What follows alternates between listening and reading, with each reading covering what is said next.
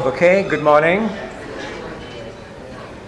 Can I have, so those in the back, can you guys read properly? Okay, I shouldn't put the lights down. Okay, good. So this is COM 401.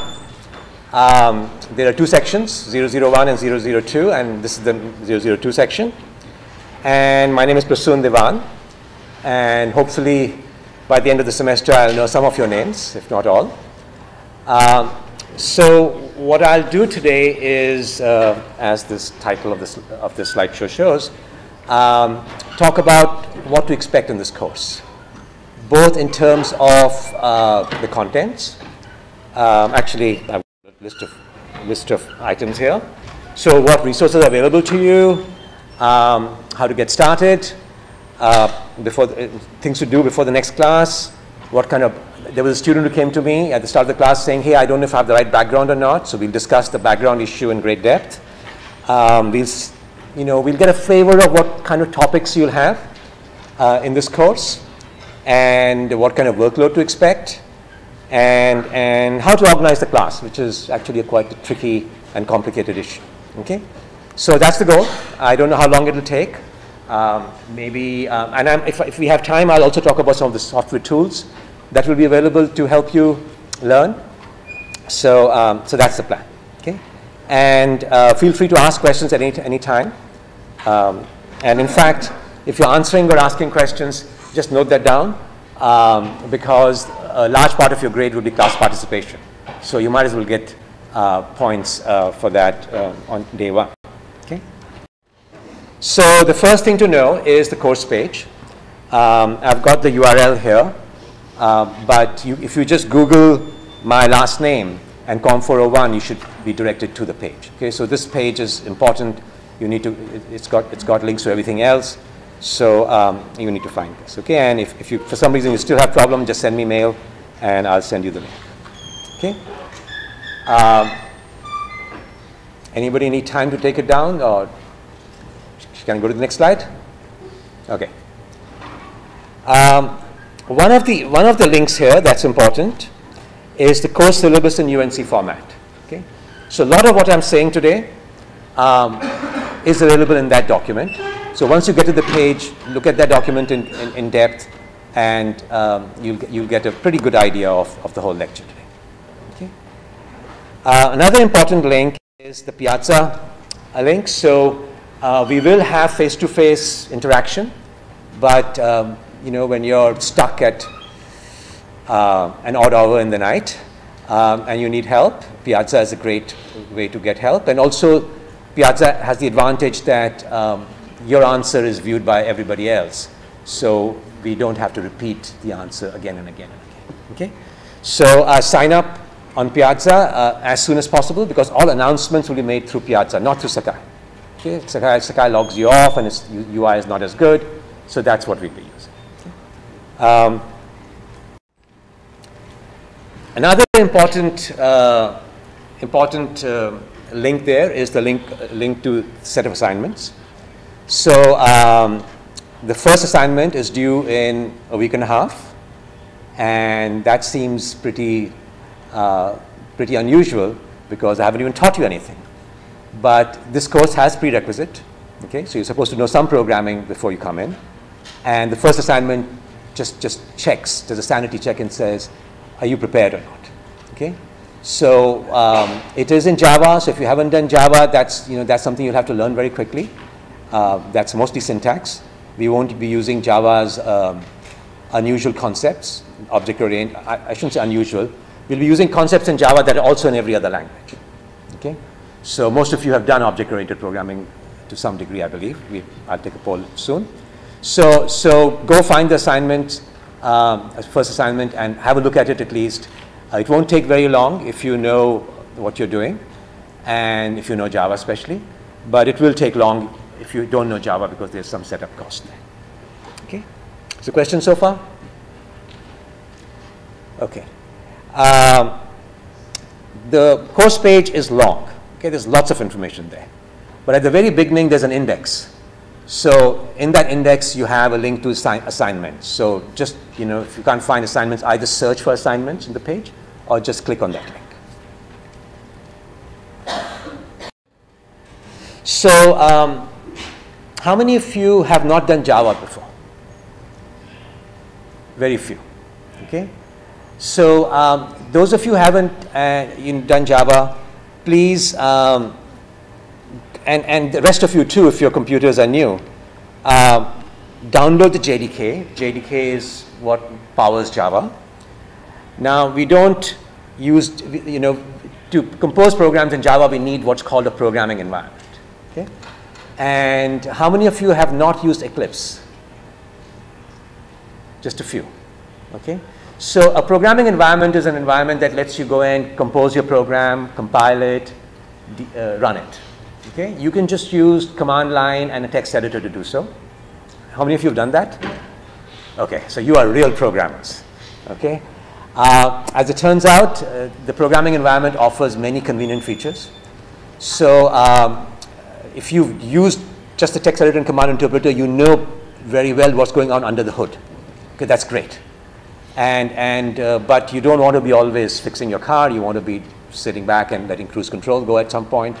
So Eclipse is a tool that has a lot of sophisticated commands to do sophisticated things. So you have to install it and learn these commands. So those of you who have not done Eclipse, use Eclipse, please go and look through this PowerPoint and install it. Okay? And if you have trouble, there's a bunch of us to help you. But try to do it on your own. Are we able to use like NetBeans as opposed to Eclipse, or is it through? Okay, so I talked about two programming environments. I talked about just text editor and command line. I talked about Eclipse. And there are other alternatives. NetBeans is one of the alternatives. So you're allowed to use it, but you're not encouraged, because I have built a lot of tools around Eclipse, and that will make it more convenient for you. Those tools are optional. So if you really, really hate Eclipse, okay, and you want some other environment, you're free to use it. But Eclipse, there are better environments than Eclipse in some ways. They're more sophisticated. In NetBeans is a little less sophisticated, but maybe simpler. So there's trade-offs, and I'm not saying Eclipse is the best. One of its advantages is that it's open source and it's extendable. So I have extended it. Okay, and the other environments are not as extendable. And it's a pretty nice environment. If you go to industry and you go to Microsoft, for instance, you'll be using Visual Studio. And Visual Studio is the industrial standard. And I've actually spent some time in Microsoft, and they always use Eclipse as the gold standard, saying, okay, we've got to keep up with Eclipse. So Eclipse is a good environment, but there are other environments too. And the nice thing about it, like I said, is extendable, and I have extended it. If you want my extensions, use Eclipse. And the TAs and the LAs will be conversant with Eclipse mostly. So if you want help with the programming environment, again, that will be good. Okay, other questions? How many of you have used Git? Just a few. Now, if you ever go out for internships and jobs, people will say, where's your Git project? Okay? So what is Git? Git is this cloud-based, everything is cloud computing nowadays. So your source code also you can keep in the cloud. And keeping in the cloud has many advantages. You can have a good backup. Keeping in the cloud also allows you to share code. Okay? And so that's something you get with Google Drive and Dropbox and so forth. But Git is meant for programs and textual data. So it'll actually keep it'll keep multiple versions of your code. So you can always roll back and say, okay, let me go back to that stage. So if you've done something bad, you can undo it. Okay? And it keeps only the differences. It doesn't keep the whole text. So that's roughly what Git is. And we'll be using Git. You don't have to keep your projects in Git. In fact, I'd rather you don't make them public, because we repeat projects from semester to semester, and by not keeping it public, that'll discourage plagiarism. Okay? But I'm going to be giving you code that you will bring into your Eclipse environment. So you have to share code with me. Okay? And I'll keep changing the code. So you need to use Git to get my code the first time, and then keep getting the changes. So that is why Git is important. So even if you go for internships later, and even if you don't have your own Git project, you can say, well, I know how to use Git. I know how to pull changes that somebody else has made. Okay? So that's going to be an education experience in its own right. So please, those of you, go to this particular link and learn how to use Git and learn how to pull the code I already have there. Okay? Do that before the next class, ideally. Okay? And if you have trouble, we'll help you. But if you don't have trouble, it's good that you could do it on your own. Okay? You didn't need our resources. Okay? Now, a student came to me earlier and said, you know, I know Python, I don't know Java. And Python, Java, you know, there's some differences. Python lets you get away with more things before you run the program. But essentially, they are similar in many ways. So it's just syntax that changes. Okay? So as you go from one language to the other language. In a natural language, you go from one language to another language in programming language. Okay? So I've actually looked at Python code. I kind of understand it. I've never written Python code because, you know, languages don't change very much. So if you know a language if you know a programming language, which I hope you all do, that's a prerequisite, then there's one PowerPoint on the relevant Java syntax. It tells you, okay, this is how the for looks like. This is what if looks like. This is how you declare a method. You know, things you have in every language. It'll tell you the syntax, right syntax for that. Okay? So that's something you should look at if you've never done Java. Okay? There's only a handful of you. And please don't get discouraged. Okay? Just because you don't know Java shouldn't be a reason to leave the class. Okay? As I'll talk about, as I'll mention later, this class is not about Java. Okay? Not all about Java, at least. You can't avoid some language-specific things. So don't get discouraged. Okay?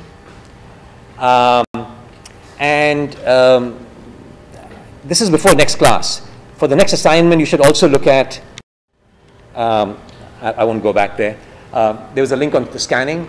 So if you want to sort of look at that for the assignment, that's a link you should also follow. So let's talk about Java versus non-Java. So some of you haven't done Java, and that's kind of okay. There's a bigger learning curve for you, at least in terms of syntax. And when I say the course is not about Java, I really mean that we're trying to get at the underlying concepts that will also apply to Python, also apply to C#, especially C#, because that's more in the spirit of Java, but it's just a different company blesses it. And just an indication of the fact that this is not only about Java. We'll be in fact banning certain things that Java has, libraries. Okay, so we'll be restricting you to a very small set of Java, and that small set overlaps a lot of other languages. Okay, so that's an indication that we are not just about Java. We're using Java as a vehicle, but this course is not making you a proficient Java programmer. Okay, so what is this about then? Okay, so that's Java versus Java. Now, Python is an object-oriented language. Okay, some of you might have used C before. C is not object-oriented. Okay, now Java happens to be object-oriented.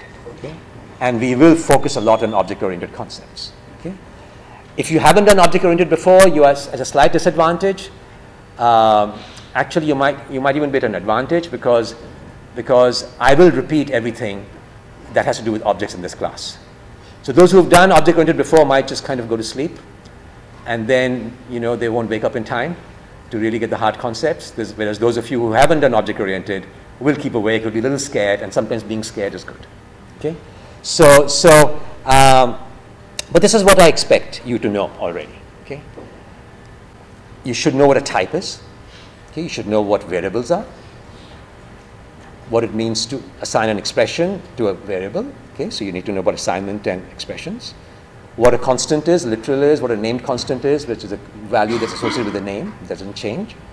Conditionals, if, switch, but if is the main thing. Loops. Now there are two kinds of loops. One kind of loop is a loop that knows how many steps to do when it's first executed. And there are other loops where the loop doesn't even know how many times it will repeat. Sometimes it may just go infinitely many when it starts. Okay, so I'm calling the other kind event-based. So if you don't know event-based loops, you're going to be in trouble, especially in the first assignment. Okay, so go refresh your, go look them up, and maybe just get practice through the first assignment. Okay, so that's going to be a cause of hardness for those of you who haven't seen. And I know some classes don't teach event-based loops. They just teach you for loops where you just know how many times the loop will go at the start. Okay? And that's fairly simple compared to the other kind. Okay? You should know the fact that there's an input and output. The exact syntax changes from language to language. You need to know how to collect variables together into arrays or strings. Okay? And if you don't quite know strings, well, strings are like arrays. They're arrays of characters. Okay? The first assignment is all about strings. Okay? So those of you who have never seen strings before, have seen arrays before, go and look at the relevant Java material that I've referenced and see how strings work. Internalize that. That's going to be a learning. That's something you'll have to learn. Okay? Functions, procedures, methods, they're all synonyms more or less. You have to know how these work. Okay? That's considered something difficult in CS1 programming. Okay? So if you don't quite understand them, you're really not going to be able to build. We're not going to have much time to talk about them in this class. So that's something you really need to know. And I know that's something, having taught CS1, that's something that's a little difficult to master. When I teach CS1, the very first day I teach them procedures and methods because I want that ingrained in there. That's something that's hard to master, so let's learn them early. Okay? So you need to know that, and comments. Okay? So that's something I'm sure all of you have seen before. Okay? So that's what you need to know. Now, how do you learn this stuff? Well, some of you have taken a formal course. If you've taken a formal course, especially at UNC, that's good. If you haven't done a formal course, people come to me and said, I have experience programming. I have written stuff that works. Okay? And my experience is that just pure experience doesn't get you very far in this course. Okay, when you try to get something to work, you can use libraries that are already provided. You can consult Stack Overflow. You sometimes don't have to know what you're doing. Okay? So just because you've got experience is not enough. A lot of times people come into this class because Comp 110, which is the prerequisite in this, Comp 110 is the course in this university that satisfies the prerequisites. That's sometimes full. They said, well, let's try 401. So about 10 or 20% of the class just drops after the first assignment. Okay? You're welcome to, the first assignment is meant to be weeding out assignment, so you're welcome to try it out and see whether you can do it. If you can do it, you belong to the course. Okay? But again, let me warn you, the experience itself is not going to be enough, I suspect. Okay? It depends on the person, of course, and what experience you've got. So again, like I said, there will be repetition for those of you who know programming, object-oriented programming, but we'll go in more depth. Okay? So, learning object-oriented I'm still learning object-oriented programming. Okay? So you never quite get it. So, so don't be worried that you know too much. Okay? Questions so far? Did I answer your questions? Okay, good. So what are we going to do in this course? Okay, 110 is the course that I said in this university satisfies the prerequisites, and 410 is the course that follows this. Okay, and now this is a required course. One of the problems with required courses as a teacher is that students never even think about what they're going to expect here, and that's sometimes bad. It's good if you've come to this class because you wanted to learn the topics, not because somebody said you have to take this class. Okay, because then you do a little bit more thinking about what to expect, and then you can match your expectations to what you actually get. So let's go through this exercise if you haven't gone through it yourself. So what do you think we'll learn in this class?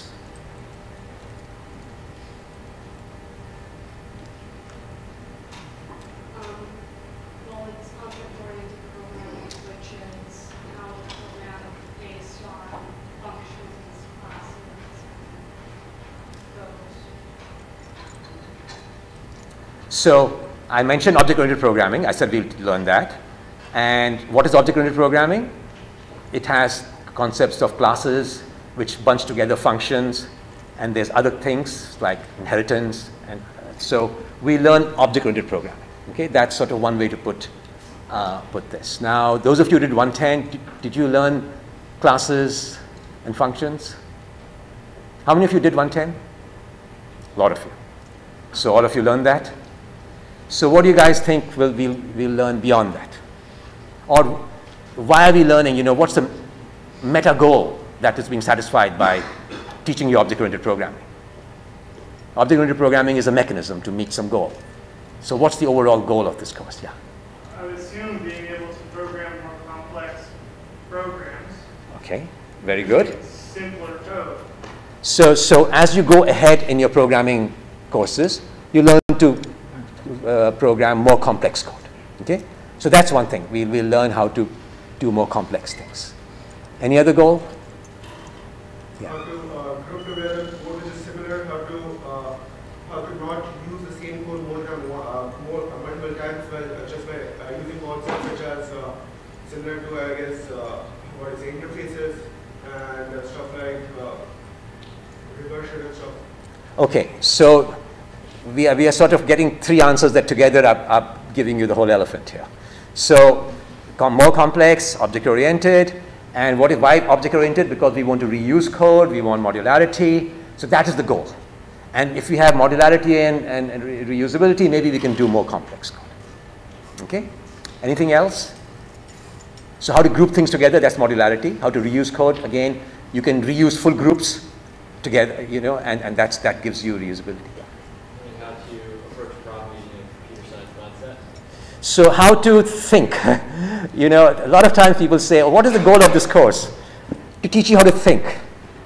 And a lot of computer scientists do that and think formally is what they're trying to say. But every course, whether it's philosophy or whether it's even writing, they'd like to say that they teach you how to think, especially in the liberal arts thing. So I, as computer scientists, I resonate with that, but trying to be balanced here, that there's other courses that can also do that. But yes, to try to approach, and that's important, because I always feel a course is not about teaching you information, it's teaching you how to teach yourself. Okay?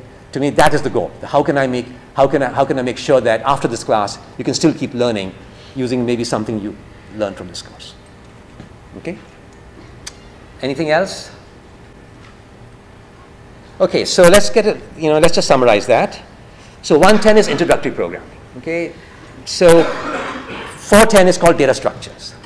So if we had to give a nice two-word description, we'll call it intermediate programming, whatever that means. Okay, and we've kind of seen what that means. And here's the deal. You talk about complexity. So my view is that in 110, you learn how to write a small number of simple code fragments. Okay? Now, in the remaining courses, you're going to learn how to write a small number of complex fragments. It'll still be small. It'll be a few lines of code that we will analyze to death and make you understand, and that will be very relevant, very important for you. And data structures is one of them. We'll try to figure out what are alternative ways to represent the same information, what are the efficiency considerations there, how can you formally specify them. So yes, we will do complexity because I will let you do a large number of code fragments. But each code fragment will be still very simple. So in that respect, it's not complexity. Okay? So that's what I've got in this graph, that complexity was the number of components. And the complexity will be a little bit more than 110.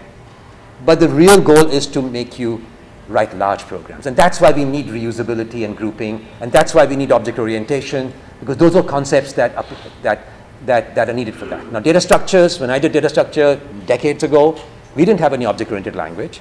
But we still learned all the concepts that you're learning today. Okay? You learned about trees and graphs and how to analyze them and what is big O.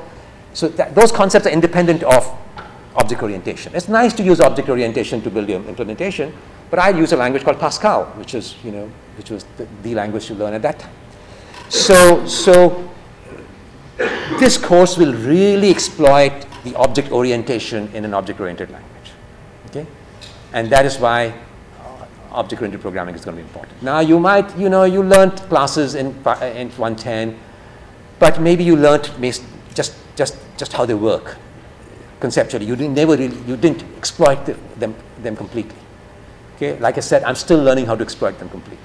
Okay, so that is a never-ending process, and this is not going to be the be-all of learning object orientation. But it'll take you a step further. Okay. Questions so far? Okay.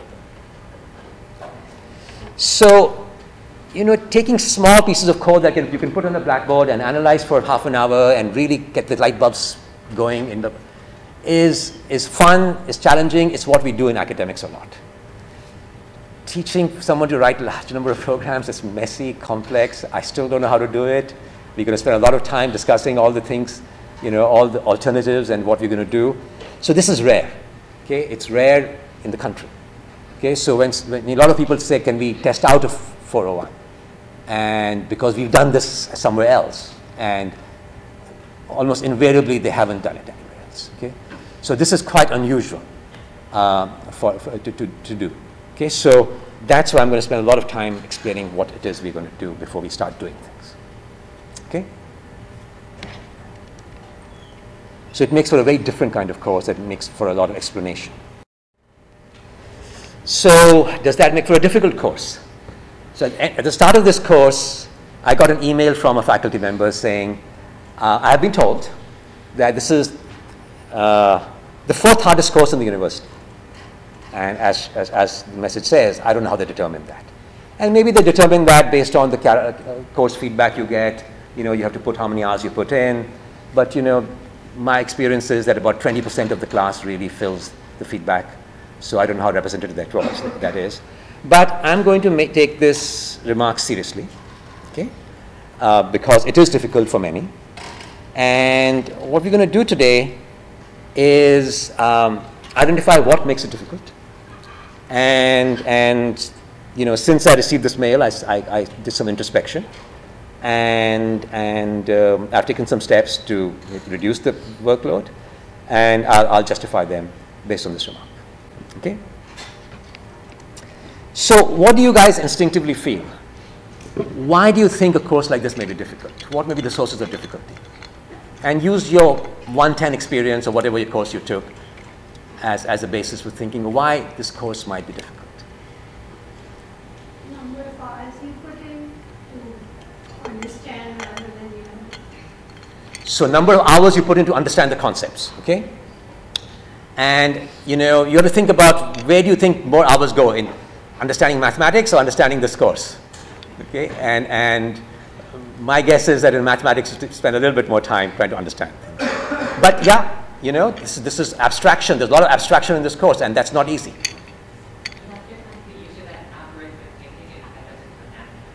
If algorithmic thinking doesn't come naturally to you, you know, that's what you were saying too. You have to get used to it.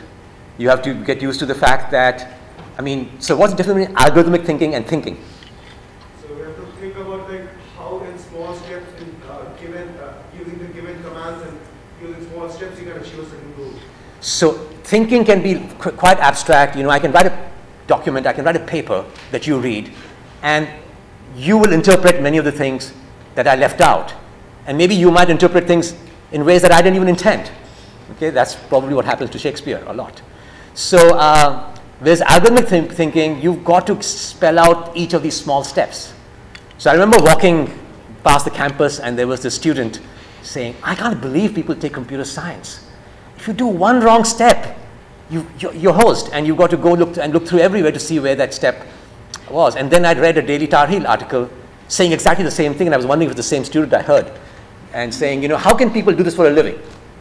That how can you take something that's so unforgiving, so stupid, if you will, that it requires you to spell out all the steps. And then figuring out which step you messed out on is called what in computer science? Debugging. You guys know the origin of debugging? Why is it called debugging?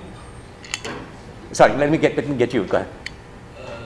In the old giant computers, they used to have like moths fly into the big computer systems, and they caused them to crash. They were moths. Yeah. So there was a transistor that was shorting because there was a bug. At least the story goes. Okay, and that was because there was a bug there. So they debugged it. So that's how the word debugging arises. So a woman called Grace Hopper, I believe, invented this term from Bell Labs. I know it was in Bell Labs. So debugging is a big deal. Okay? And you know, in mathematics, you learn how to prove a theorem too. But what happens? There's no computer that's looking at your proof. It's the TA. If the TA misses your mistake, you're fine. If the TA doesn't finds your mistake, well, they take maybe 5 points off, saying, I know what they meant. Computer, it either works or doesn't work. And we know how much effort goes into doing debugging. So we know you could have tested it, but you didn't. So you lose a lot more points. In fact, we rely a lot on automatic testing. So debugging is going to takes a lot of time in general. And the more the number of lines you write, every line you write is potentially something you might have, been absent-minded about. And it's potentially something you could have made a mistake on. Okay, so that is why it's good to break things into small parts, because then you divide and conquer. But that is one source of difficulty. Okay, anything else that you can think of? So that's, this is a 4-credit course. Okay, so it's not a 3-credit course. And the rule of thumb is that you should spend about thrice the number of hours as the number of credits. Whether it's outside class or inside, including the class hours, it's kind of ambiguous when you look on the web. But so I'm saying 8 to 12 hours outside class. And from what I've heard in other courses, it's hard to fill those 8 to 12 hours. Okay? Whereas in this course, there's no problem. Okay? So that's what, that's also, and this number varies. It depends on how preoccupied you were while writing program. It's always the small, silly mistakes that cause problems. The conceptual ones, the difficult ones. That's why it's good to be scared, because when you're scared, you don't make mistakes. So most accidents happen when you're coming back home, not in foreign lands. So that's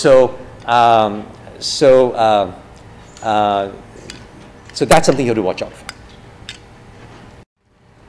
Okay, now let's maybe something has to do with concepts also. Maybe the concepts are hard too. Okay, and let's get to that.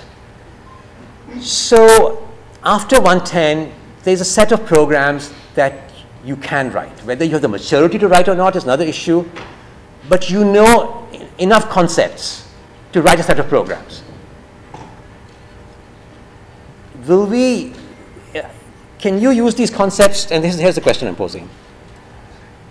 Will we learn to write new kinds of programs? Another way to say this is, are the concepts you learned enough to write any program at all? Anything? Can you code any algorithm that somebody might think of using what you've learned so far?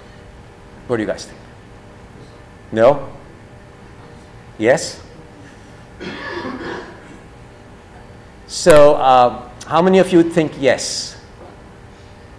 Okay. Why do you think yes? I worked for a biotech company this summer. Yeah. And one of the algorithms we used to check NPIs, which uses the same system as discovering credit card numbers. Okay. And you were able to? Yeah. I think that I could replicate what we use. So at least through one example, one concrete real-world example, you know that you feel empowered. And you're wondering, is this going to be a waste of my time, this class, or not, right? Maybe not. Somebody else who said yes? I want to get somebody who has not raised their hand first. Yeah, you've raised your hand. Somebody else? Okay, let me get you. I'm just kind of thinking about in math, where I guess I could replicate a lot of theorems using addition and subtraction, multiplication, division. It would take a lot of time, but I could probably do it. So that's very good. You know, mathematics tells you about the power of various calculus. You know, is this calculus as strong enough as that one? So the question is, you know, your instinct tells you that maybe what you've learned is the calculus that can be used to write arbitrary programs, theoretically. Anybody else heard of a theoretical reason? Yeah. At the base level, it's all in program. It's all it is conditions and the set of instructions. At the base level, maybe at the machine level, everything gets down to the machine level. So if you're happy to program at the machine level, it might take you a long time. It's that, right? And yeah. I have coded integrators and compilers, and all of them, they don't use any kind of complicated concept. Everything is just simply loops and conditions. So you've coded a compiler to some degree, and so through just examples that you guys have done, you feel pretty empowered. And you say, and through top-down thinking, look, everything gets down to the machine level is that, and through mathematical, your instinct tells you can write any kind of program. It might take you a long time. Okay? So in fact, one of the courses you'll take, I forget this number, it used to be called 181, will show you that what I've got in bold there is theoretically enough to do any program in the world. Okay? And that's a language that's, you guys might have seen the movie about Alan Turing. I forget what the name. The repetition? Imitation game, right. So Alan Turing is there's a Turing, everything. He came up with a Turing machine, which has a few operations that can be used to code any algorithm. And a programming language is almost a Turing machine. Actually, it's not quite, because programming languages, because computers have finite memory, they can't quite do everything. Turing machine has infinite memory. It's called a tape. So, but modulo that fact, okay, we can do any program. So it might take us a long time. We might not have the maturity to do so. We might make a lot of errors doing so, but we will not learn new kind of programming concepts, and we won't even learn new algorithms. Okay. So what will we learn? So what you've learned in CS1 is more than sufficient to write arbitrary programs. So again, from scratch. Nobody writes from scratch. If you're going to write an Android application, you've got to use an Android operating system and an Android toolkit. If you're writing an iPhone application, you've got to use their structure. Now, you do need to be educated as to what structure there is so that you can fit your programming. Okay? What you've learned in 110 is not enough. You've got to learn something more. That something more is going to be some of that stuff is going to be part of what I teach you. Okay? And so we will learn how to program quote unquote well. Not new algorithms, okay? But learn how to program well. Okay, and that sounds good. It's like saying, okay, we'll teach you grammar in English. That's 110, let's say. And then we'll teach you how to write. Okay? And ideally, you want to learn how to write. Okay? You want to learn to write things that people will read, not just write things that the word says has no grammar mistakes. Okay? Now, so that's good, right? How can you argue against that? Is that somewhat scary? Maybe that causes some of the hardness problems that have been reported. So can you see what's scary about this? So the idea is not that when your program, when I give you an assignment, just because it works, just because the input output are correct is not enough. We'll go and see how you got the input and output. And hopefully what we're teaching is, what people accept in the industry and academics. So what's the scary part here? Yeah. You can't know just because you finished your program. You need to that you're done. You need to know how to express it in ways that anybody who goes through the code can interpret. So it gets. So the correctness test is much more complicated. You just can't look at the input output. There's all these other considerations, and you may not even feel secure about it. So how many of you were asked to comment in your previous class? And were your comments really checked, do you think? Did you feel confident about the way you had commented? You felt you might have over-commented just in case? Okay, they won't take points out for extra comments, right? But they might. But I still don't know how one grades comments. Okay, if I don't quite know how and you don't know how, we're just hoping, that we get the right TA, right? To look at your code, look at the comments. So my analogy is, speed skating versus figure skating. You know who won speed skating. Nobody knows what the Russian judge will do and what the American judge will do in figure skating. They kind of know there's all these criteria, and you still don't quite know whether they were met, whether the triple loop was done gracefully or not. You never know. So that is another cause for concern. Okay? That well is sometimes in the eye of the beholder. Hopefully we'll reduce that completely we'll eliminate that completely in this course. Even if it isn't, there's just so many more factors to look at. Okay? That you can't just be satisfied with getting the right answer. Okay? So, if you're trying to do an algorithm and you go to Stack Overflow, and they will give you something that works. They won't give you something elegant. So things become more hard. Even for those guys, they're not giving something elegant. So elegant and stuff, this can cause problems. Okay? Okay, so what are we aiming for? Now, so we are looking at style. Now, I seem to indicate that, in 110 or CS1, you haven't done style. Can you think of something you've learned in 110, in this set of topics that is style? Yeah. Naming your variables. Naming your variables. Okay, no I, j, and k, maybe for loops. Okay, but literally people name variables sometimes a, b, c, and that's not good. Okay, yeah. Camel case, naming your variables, have good names and use the right case also. Proper indentation. Proper indentation. Okay, that's important, right? Is it? Anybody think that's not important? I won't check for proper indentation. Maybe because you've learned it. But why else? Yeah. Not every language requires it. Okay, Python requires it. But just because it doesn't require it doesn't mean that, I mean, your code should be indented to be readable. If it's not indented, it's a problem. So why am I so blasé about indentation? Because the computer doesn't care. The computer doesn't care, that's one way, but the human cares. So that's matters, yeah. It's subjective. It's subjective, but there are some rules, yeah, that's good. Yeah.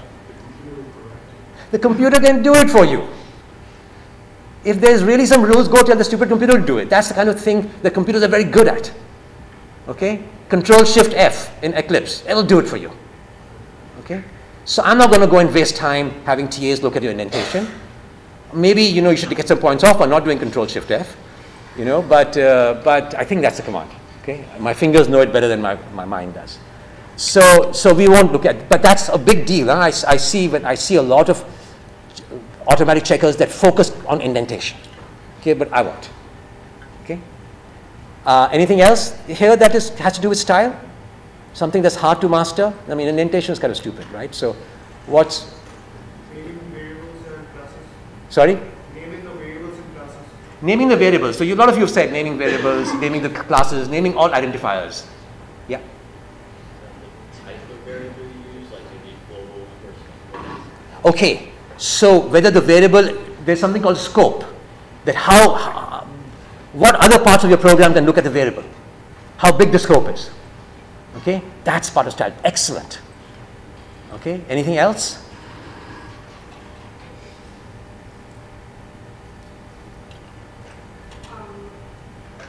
Inheritance, like how to arrange the classes so Okay. that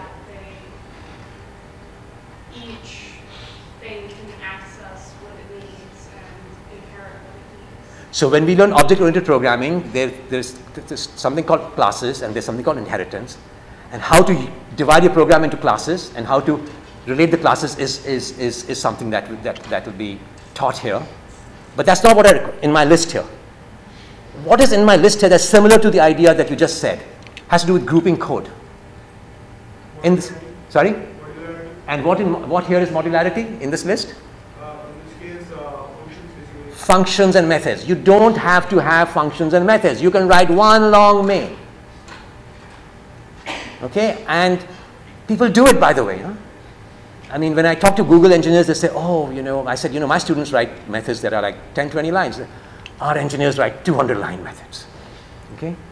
So that is the kind of stuff that is, so you have to learn methods. That's not easy concept. So it's in that spirit that we will go further. And it's in that spirit we'll go to classes and inheritance and other concepts in object-oriented programming. Okay? So comments, nobody mentioned comments, but comments is also style. Okay, or at least it describes the style. Okay? So style is not just comments. Okay, it's naming variables, it's all the other things you guys mentioned. And again, comments is something I'm not going to bother too much about. I don't know how to grade comments. When you write comments, who do you write comments for, by the way? Somebody's going to read your program, right? Who reads your programs? The programs you write in assignments. I read them. You read them. Good. Excellent. You want to write code for yourself. If, especially, if you're going to write code today and look at it 10 weeks later and it was confusing, write a comment down. Who else reads them? Who else should read them? I don't know if they read them or not. The TAs. So you have to write comments for yourself and for the TAs. Don't repeat what's in the assignment. The TAs know what the assignment is. Repeat something, say something that's peculiar to what you've done. And that's not obvious from the code, obvious to the TA. Okay? So now what's obvious, what's not obvious is not obvious. Okay? So, but we will aim for programs that don't require any comments. When you go and break up your code into multiple methods, and each method has a good name, I've just given you the whole algorithm in a very self-documenting way. When I write a 200-line piece of code with 10 while loops, and I don't know what each while loop is doing, I've got to put a comment before each while loop saying, this while loop does input, this while loop does output, this while loop does scanning. If I have a method called input value, output value, scan value, I know that the while loop inside each of these methods, what it does. Okay? So we will be aiming for self-documenting programs, and this is the kind of stuff that I can write a program to check actually. Okay? So there will be a very objective criteria. There will be a long list of criteria. Okay? We have a rubric for each assignment that is very long. You have to meet each factor to get full points. That's what you get. That's figure skating. Okay? There's a lot of considerations. Okay? So that's what makes this course different. And we will aim for programs that are self-documenting and reusable, as was mentioned. And that means we'll have modularity, and modularity can be gotten in many different ways, through procedures, through classes, inheritance, and so forth. Okay, questions so far? So what exactly are the topics? Okay, what I've done is I've kind of layered them. So I should have said instance methods and variables. So, many of you know what that means, but if you don't, that's the foundation of everything else, everything we learn. That's the foundation of object-oriented programming. Okay? In Java, there's something called static methods and variables. That concept exists in every language, whether it's JavaScript, whether it is BASIC, whether it's C, that concept exists. Okay?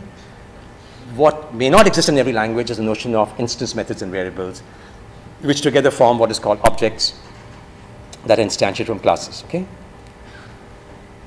How many of you heard of beans? One person. Okay? That has to do with structuring your class. Now we're getting into style issues. Okay? This causes a lot of confusion. It has to do with not just, you guys talked about naming, that you have to go and name identifiers, whether it's classes or variables, properly. Here you relate names together, and you sort of relate the signature, the headers of method. It puts constraints on what kind of headers you put, what names you use for your methods, what arguments you give, and it's easy to make a mistake there. Okay?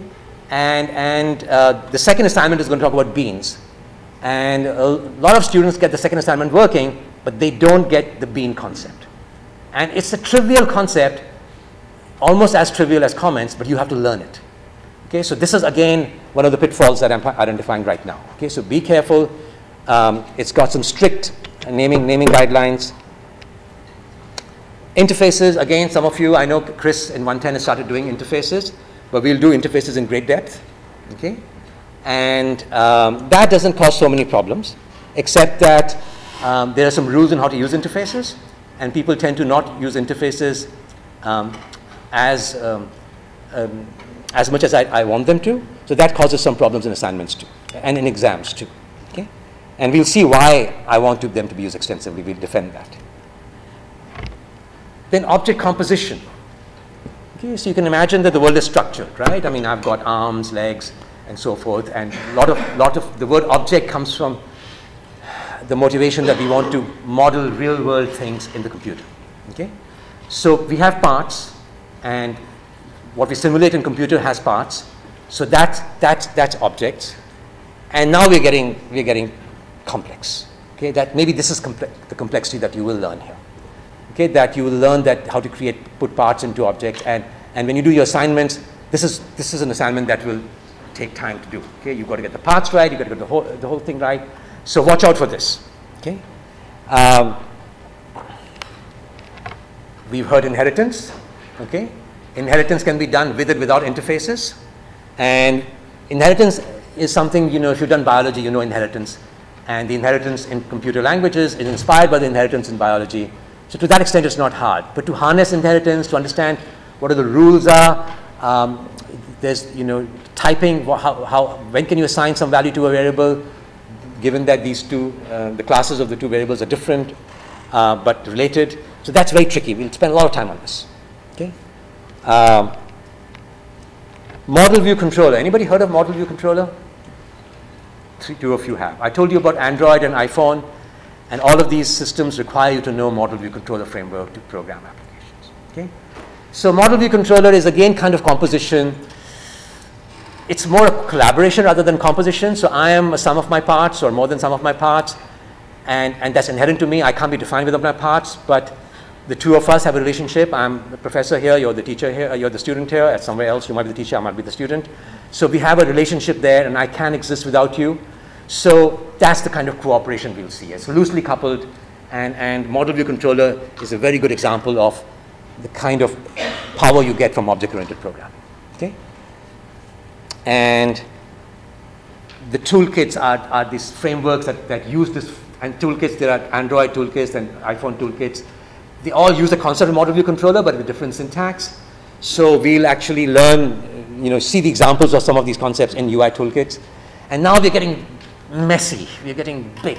Okay, our programs are going to get very large at this point, and when the program is working at this point, you should be very proud, because lots of stuff is going right.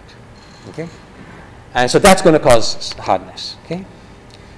Generics, we learn to some degree. Okay? Assertions and exceptions, we'll also learn. Okay? And those of you who are LAs and sitting in this class right now, you're saying, is that it? We learned more. And that is it in terms of required part. Okay? This is less than 2/3 of what I've taught in earlier semesters. And this is being sensitive to the remark that this is a very difficult course. And this is something we really, really want people to know. Okay? And like I said, I'm always uncomfortable when students are herded into a class and this is a required class, you better take it. Because, even if you should take the course, you don't quite know why you should take the course. So this is what I'll require. And I'll make the other 1/3 optional. Okay? So if you do that, you really want to do it. So you'll feel more ownership, you'll feel more motivation. And I think a lot of you will do it. Okay? So I'm going to make the rest optional, extra credit, and we'll just time things in such a way that people who are on both tracks can go on either track, and you should aim for the more ambitious track. But doing 2/3 of what I've done in the past will let me do things in more depth. Okay? So even though you might have seen each of these concepts in some degree before, okay, you haven't seen it in the kind of degree that we will study here, both theoretically, and it will require you to spend time understanding, okay, and in practice. Okay, so that's the goal. Now you can see the topics are layered. Okay, assertions and exceptions I can do to some degree without inheritance, but I require inheritance to really understand the predefined exceptions. So I've shown the relationship here, and some of this order is arbitrary, but some of this ordering is fundamental because of the relationship. So the topics are layered, and so will our assignments. Okay, so assignment 2 will build on assignment 1, assignment 9 will build on assignment 8, and so forth. And I will have 9 required assignments, and the last 3 will be optional. Okay, but this will all be layered. Okay. Now, what's going to happen is that you have 2 1-week assignments and 7 1.5-week assignments. Okay, so the first assignment is 1.5 week because it's due next Friday, and I've already assigned it. Okay, but it's the simplest, so don't think it's that hard. But you should do it quickly. Okay, and I put all the assignments on the web already. There may be some minor tweaks, but those of you who want to use this initial time to do as much as possible so that you're free when other courses have demands on you, feel free to go ahead. Okay? And just to give you an idea, I've kept telling you how hard it is. It's hard for some people at least, but there are students who've tried to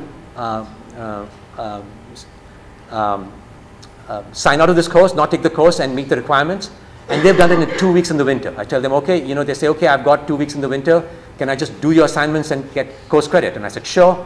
And without you ever asking me a question, they finish all the assignments. But 2 intense weeks. So if you have, so this is doable. So don't get too scared. Like I said, you have to have the right degree of fear.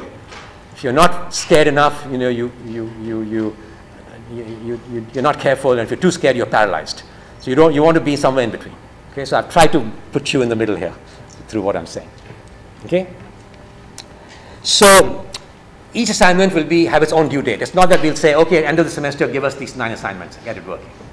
We'll have due dates, and they'll be layered. And these are not just, they together form something what I think is at least interesting, what students have thought is interesting. If you're a Monty Python fan, you might have seen the Holy Grail, and there's a bridge scene there. So you'll simulate the bridge scene. And there's a lot of creativity involved. No two students created the same figures, the same semantics. They were just general constraints that they had to satisfy. But everybody had ownership of their own project. Okay? So I'm not going to change the project too much from before. And it will allow lots of creativity. Okay? So it's not just some mindless thing that has no organizing theme. Okay? And I have on my web page videos of what I did for this. Most students do better than I do. Okay? That's how, in terms of what they draw. And so that's kind of the minimal thing, and I'm a lazy person. I wasn't learning. But go look through the demo at some point to see where you have to go. And then the assignments you'll see are leading towards it. Okay? Now, the question always is what to do if you don't finish the assignment within a due date. And, I've always thought it's better to do it than not do it. But I have learned my lessons, both by teaching senior classes and junior classes. So if I say, okay, it used to be that, okay, if you can't meet the deadline, we'll give you 50% no matter when you submit it. And that just means that if you've got another class in biology that has an assignment due with no leniency and mine is due, you will go to that, obviously, and say, well, I'll do it later. Well, this is hard enough that you can't do it later. So I'm going to be pretty hard-nosed about this now, that if you don't finish it within the extra credit, within the late penalty period, you get 0 points. Okay? So this encourages you to go and be on time. Okay? So let's talk about the fact that I've got this policy of being a little strict here, maybe a little or maybe very much. So the fact that the assignments are layered on top of each other, what are the pros? What's the advantage? Sorry? Small step at a time. You don't have to redo the same stuff. You don't have to redo the same thing. You're probably building on them. You're building on them, so you're learning new things. Others? And yeah. So you learn how to reuse code. If I'm telling you that this course is all about reusing code, and every week I give you a brand new assignment, where's the reuse? Right? I cannot teach this course without layering. Yeah. You have an extra incentive to make sure that it's elegant and within the constraints of the course, because if it's not, you won't be able to use it. You have an extra incentive to do things right. If they're not right or don't meet the constraints, you'll be in trouble later. And more important, if you did something wrong in the beginning, and we're getting to the cons now, you've got to change to get the previous assignment, next assignment working, you've got to redo the work earlier. So you will really learn. Okay, the cons?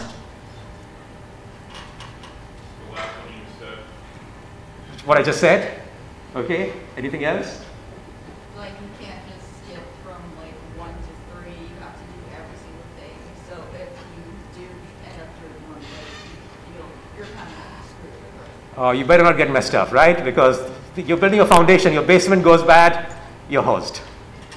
If you're not understanding a concept very well, it can cause problems later as well. If you don't understand the concept well, it'll cause problems later because the assignment is going to show that fact. Okay?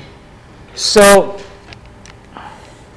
large-scale programming, I better have a big project. Okay? So that's kind of required. And you cannot finish an assignment if you do not finish previous assignments. That's kind of summary of what you guys are saying. So, what do we do? So what if you cannot finish an assignment by a due date? Okay, should you just drop the course and forget about it? Or can we do something about it? And one obvious thing is, I told you I've got a demo, I just give you my solution. You guys like that idea? You like the idea? I can't, as it turns out. it won't work. Even if I gave it to you, it just won't work because there's a lot of creativity. Unless you're following my thing completely, which I said you won't, you'll go much better than me. There's a lot of creativity here. If there's not creativity, it's kind of boring and you don't learn as much. So it's just not possible to go and substitute anybody else's code.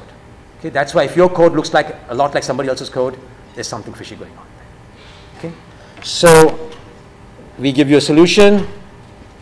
Creativity does not allow substitution. Understanding other person's code is difficult, and it just won't fit in. To make it fit in, it's not just something very clean and well defined. It's just too many variables. Okay, so what can you do? Well, firstly, this is not going to happen. Okay, it doesn't. You know, you will finish. You won't. It's not as if you won't understand the concept and not finish it. You'll have enough help. You'll have enough time. It's just a theoretical possibility to some people. Okay, but if it does happen, okay, you can shift the assignment dates. You can say, look, the concepts are layered. Okay, so if you don't understand classes, you can't understand inheritance. If you don't understand inheritance, you can't understand model view controller toolkits. You just can't. Okay, so you have to get the basis right before you go further. So spend some more time on the basis. Just don't go further. Okay, so what you can say is that, look, I got, you know, let's assume there are only 4 assignments. Okay, and I couldn't finish assignment 2 in time. So what I will do is, I will say at this point, I will not do assignment 4. And I will move the dates to the next assignment so that when assignment 4 is due, I'll give assignment 3. Okay? So that's what's happening here. You can sacrifice some number of assignments at the end so that you can move that many, your previous assignments that many times. Okay? So if you go and you can move your assignment 1 due date to the assignment 2 due date and so forth, but sacrifice assignment 4. Okay, if you get behind on assignment 1. If you get another week behind, you can do the following. Okay, so you will learn something. Whatever you learn will be proper, and you just won't be able to finish at some things at the end. Okay, and to pass the course, you don't have to really finish all the assignments. We'll have some flexibility built in. Okay, you will learn a lot if you just do 8 assignments, for instance. Okay, but like I said, now that I have a reduced number of assignments, this is a moot point, I think. When I had 12 assignments, this was more important. Now that I have 9 assignments, I think it's not. Okay. Questions? Okay. So that's what I just said. So every assignment is going to have 4 dates. A completion date, a first late date, 10% penalty, a second late date, 25% penalty. After that, you get 0 credit unless you shift the assignment. And also to encourage you to do things early and to keep you on schedule to do all 12 assignments, an early submission date. And there's about 30% of the class that does things by early, usually. Okay, and the idea there is so you get 5% extra credit there, and when I say a date, I mean 11:55 p.m. of that date. Okay, so questions about that? Yes. Now let's go to the early submission. So why early submission? Well, you may think you have a nice algorithm and you start coding it and you got absent-minded and you made a mistake that took a long time. And if you're doing this at 11 p.m., you're scared, you're nervous, and so you'll make even more mistakes. So if you aim for extra early credit and you miss it, you're going to just lose 5%. So you're going to be, you might slip there, and it's not going to be as dire, the slippage. So you'll be more, you'll be more productive, I think. Okay. So if you shoot for early, you should finish by completion date. So shoot for early, and at least you're not late. Now, the difference between early submission and completion date is only 2 days for the first assignment. For the last assignment, it'll be like 1.5 weeks. Okay? The early submission dates is helping you target all 12 assignments. So if you want to do all 12 assignments, shoot for the early submission date, and each assignment has got a date that will allow that to happen. Okay? But like I said, you know, there's a safety net here. Can't finish it? That's fine. You've got a completion. You can finish with a completion date. You know, you don't want to do all you can't do all the 3 extra credit assignments. That's fine. You're still getting 100% on the assignments with 9 assignments. So there's a lot of safety net built in here. Okay. Questions?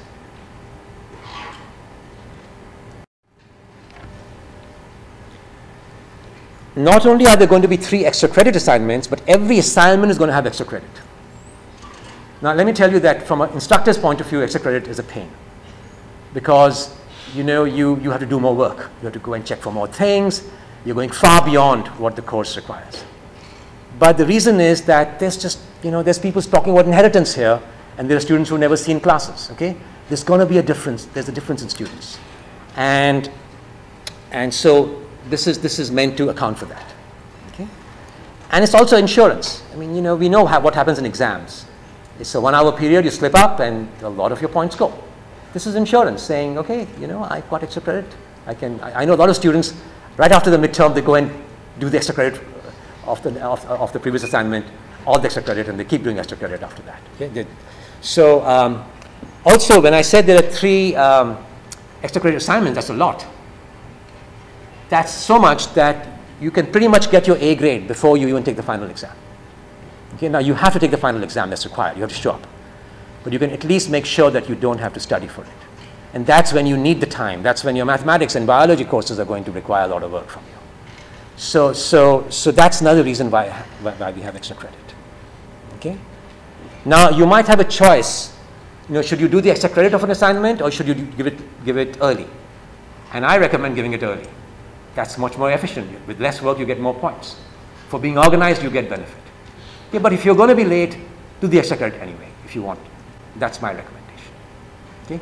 But there will be times when the extra credit is so much that you'll say, you know what, hell with 5% points. I want to do all that stuff. And I've got time. I don't have a biology assignment here. I don't have a chemistry assignment here. So I can do it. Okay? So it's up to you. Questions? Okay. So every assignment is going to have a list of constraints. And the constraints are not just not style constraints, they're also telling you what to not use. So I'm going to make you use a very restricted part of Java. The first assignment, for instance, involves scanning. There are Java libraries that will do that assignment in 1 line or 2 lines. You're not allowed to use them. Okay? So our constraints will make sure that you don't use certain features of Java libraries, and also that you use certain things that have been taught. So be careful about the constraints. I'll have tools that go and automatically check for constraints, but this is something you have to be aware of if you haven't been forced to use constraints in the previous courses. Okay? Questions? Now, there's an issue about, you know, if you talked about algorithm versus code. And how much help can you get from the TAs, from me, from the LAs, from each other when you're coding your assignment?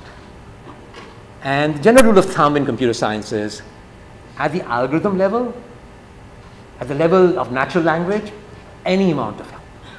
The more help you get, especially from your fellow students, the more you will learn. Because when you give help to your fellow student, you learn, and of course that student also learns. So that's kind of ideal situation.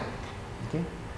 And you may not be in the right group to get the right help. So I've always wondered about this. So in case you couldn't figure out the algorithm yourself, in case you couldn't get help from the TA, LA, or student in time, for every assignment I will have in small print implementation hints, pretty much giving you the algorithm. And I know you will still learn by coding that stuff into code. So look at that small font stuff only when you're in trouble. Try to think of the stuff on your own, because that's what will help you better prepare for exams and better learn. But if you're stuck, you will also find this section of implementation hints. Okay? So this is giving you a very good idea of sort of giving you some idea of the assignment structure. Okay? You're going to have certain dates. In each assignment, you'll also have the resources that you need to understand the material. You'll have the requirements of correctness. You'll have the constraints. You'll have some implementation hints. So you will see all of this in the first assignment, and you get concrete idea of what's going on. Okay? Okay, I have 5 minutes left. And what I've done is told you a little bit about the assignments and how they may be different from what you've done before. And let's just introduce a topic, and we'll finish it next time. But the question is, how do you learn the concepts? How are we going to learn the concepts? Okay, so we've seen how we will test what we've learned through assignments. And now the question is, how will we actually make sure that you learn the concepts? And the obvious thing is that I do what I'm doing here. I show you PowerPoint slides. And that's sort of a regular class. And there's also flipped classes. Anybody been in a flipped class? Okay, a lot of you have been. Was that a programming class? One person programming. So what did you guys think of flipped classes? Anybody? Pros and cons. Yeah. I feel like it works for some things. Like I had a flip class when I was a math class, and that wasn't. I don't feel like it worked for that one, but when it was a chemistry class, it worked really well. Okay, that's interesting. For math class, it didn't work, and for chemistry class, it worked.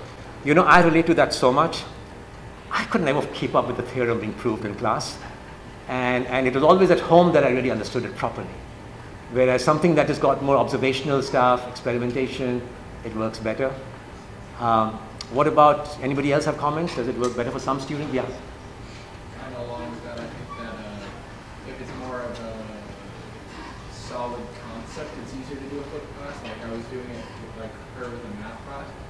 And on the days where I would have like learning a formula or something and then how to apply it, that was pretty easy. But when I got to like, this was like a different class, and when we got to some of the more conceptual stuff, it was just way over my head and I had no clue what I was doing. Okay, so so I think it works more for rock solid foundation rather than like conceptual application. So you're saying conceptual stuff, just like theorem proving, is difficult in a flipped class, but application, hands-on. Flipped classes tends to be hands-on, and that means application. Any other comment? Any other feelings? Yeah. I've been in a flip class, but personally I think that I like them because I'm used to learning stuff on my own. So personally I feel better Googling stuff and reading our answers and learning stuff from the internet directly and having to do the problems in the actual class. And if I still have any doubts, just go to the professor at office hours or something. So at least there's also a learning style that you like to learn things on your own, and when you have an issue, just go in and just go and ask questions. And we have 2 more minutes. Anybody? I won't go beyond the slide. Anybody else have feelings? Yeah. I think right now a lot of students have access to like resources online anyway, so a lot of them like teach themselves. I think like if you have a flipped class, it's kind of just embracing that sort of education way. So we have this revolution in resources available, and just to let you know, this university is making a very big, that's one of the big missions of the university, to do more active learning. Active learning means that more time is spent of you thinking. So when you answer my questions, you're also doing active learning. And flipped class is sort of active learning on steroids. It's completely that. So there are pros and cons. And what we will do in this course is tread a fine line between different kinds of teaching and try to hopefully build a good balance. Okay? So we'll talk about that next time. But in the meantime, please, especially those of you who have not done Eclipse in Java, go and do the required stuff and go to the web page and get the resources. Okay? See you Thursday.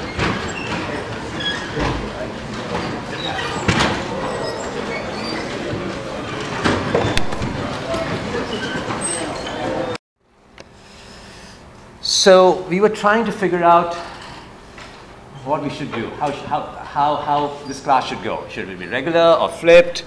And I asked you guys what your experience was, and the current rage is flipped classes. Okay, it's top down. We are hearing this from everybody.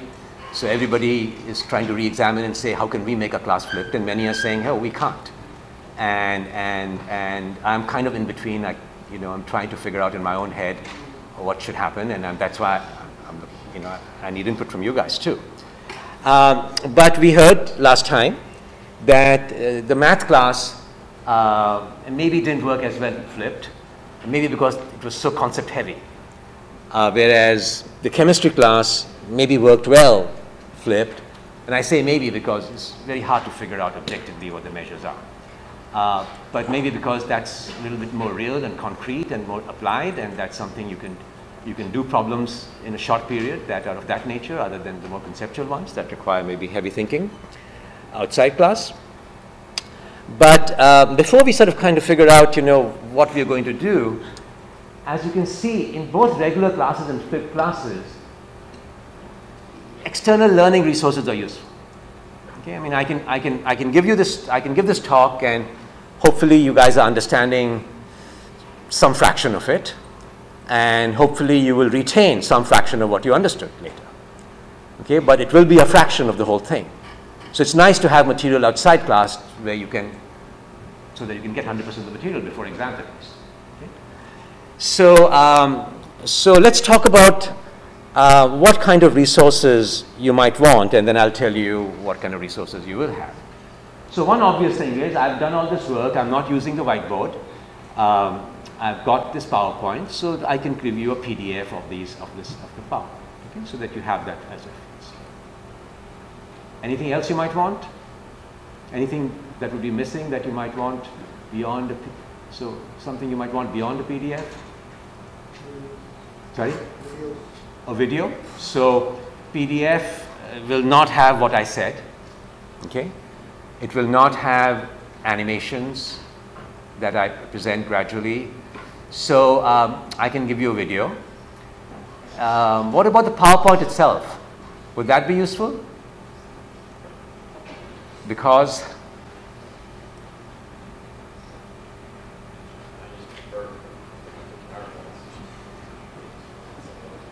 so you prefer the PowerPoint. Actually, I put them on and very few people use them. That's why I was curious. But if I could give you a video, then PowerPoints at least will give you animations. Okay, you can put them, put it in,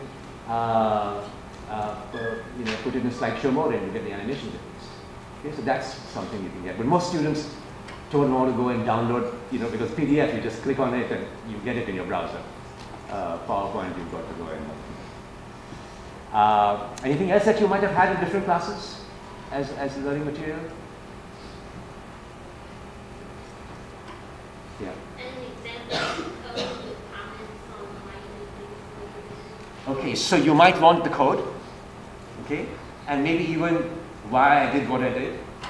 So hopefully that kind of stuff, why I did and what I did, is partly in my PowerPoint also, and in any narration, any description there. So hopefully I'm conveying that, but maybe as comments, you might want that too. Good. A complete collection of the syntaxes of the commands we use, because looking at each syntax separately is a pain. So syntax of Java? Mostly because I was using Java. So you might want syntax of Java. And I can give that to you, but Google's going to do a pretty good job. Okay, Java is a pretty popular language. So what I need to give you is stuff that you wouldn't get by just Googling, that others haven't done. Okay? And a programming environment helps you there too. It'll tell you when you go wrong. Anything else you guys have had in classes beyond PowerPoints and PDFs and code? Yeah. One of my professors made videos that we had to watch before class. Right. So flipped classroom videos, so that's consistent with what he's saying. You could have videos that are like special short videos meant for the class, flipped class, or it could be videos, recordings of my lecture. Like, yeah. A list of stuff we can use. List of stuff you can use. Hopefully my assignments will tell you that. But indeed, for the point of view of assignments. And also, yeah, that's interesting. You have a separate appendix, just the things you can use. Each assignment has that information. And in different assignments, you can use different things. It's a little tricky, but think about it. Help me with that. Maybe we can create stories. Yeah. Office hours calendar. Oh yeah, a calendar for when people are going to have office hours. So I'm going to talk a little bit about that, because right now I need your advisors to how to get face-to-face help. I heard examples mentioned, but I feel like after the homework is due and it's been collected, maybe putting up, not necessarily an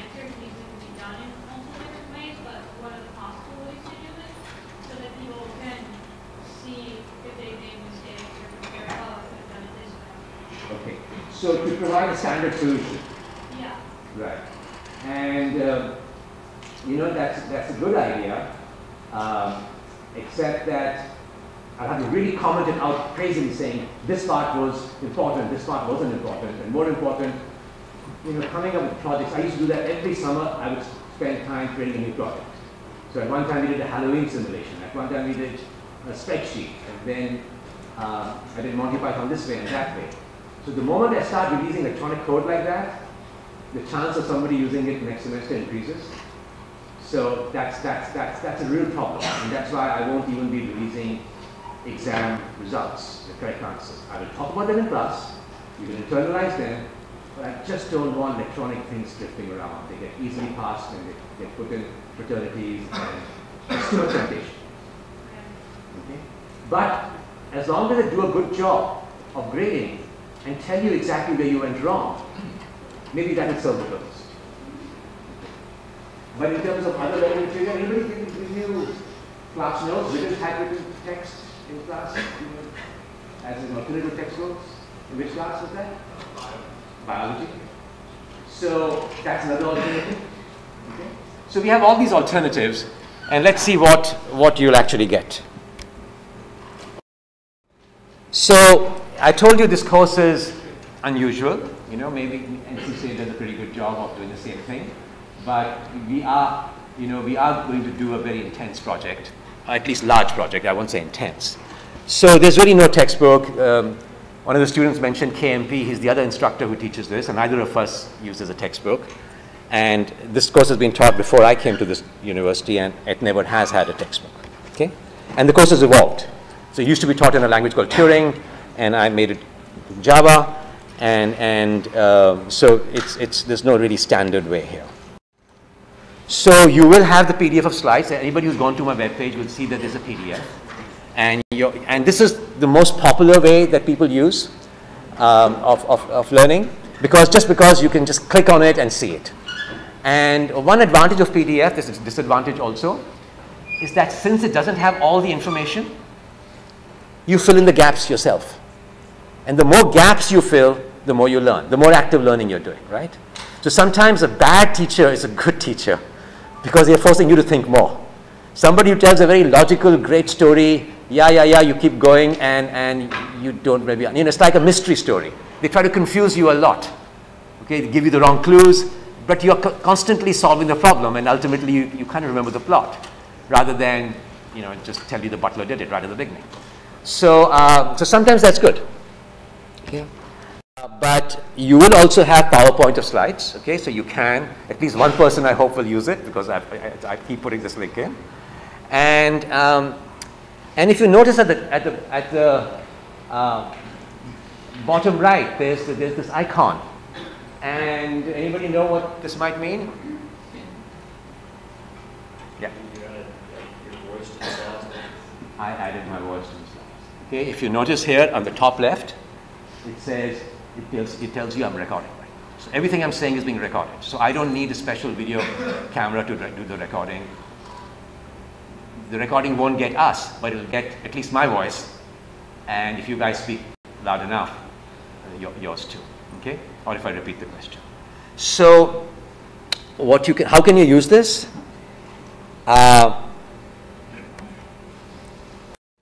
You can go into slideshow mode, and it'll just be animated with recording video. Okay? So you don't have to go to YouTube. You can just go and start slideshow. And you can resume it, you can stop it at any time, get out of the mode, and start it at any time, and it'll just play everything with the animation and voice synchronized. Okay? So this is something Microsoft has, and I've actually spent some time there, and even in the Office group, many of them don't know what the potential here is. So it's a very it's not well exploited by even the inventors of this tool, and certainly not in education. Okay? So I always try to tell my fellow teachers to use this facility, but most people don't tend to do it.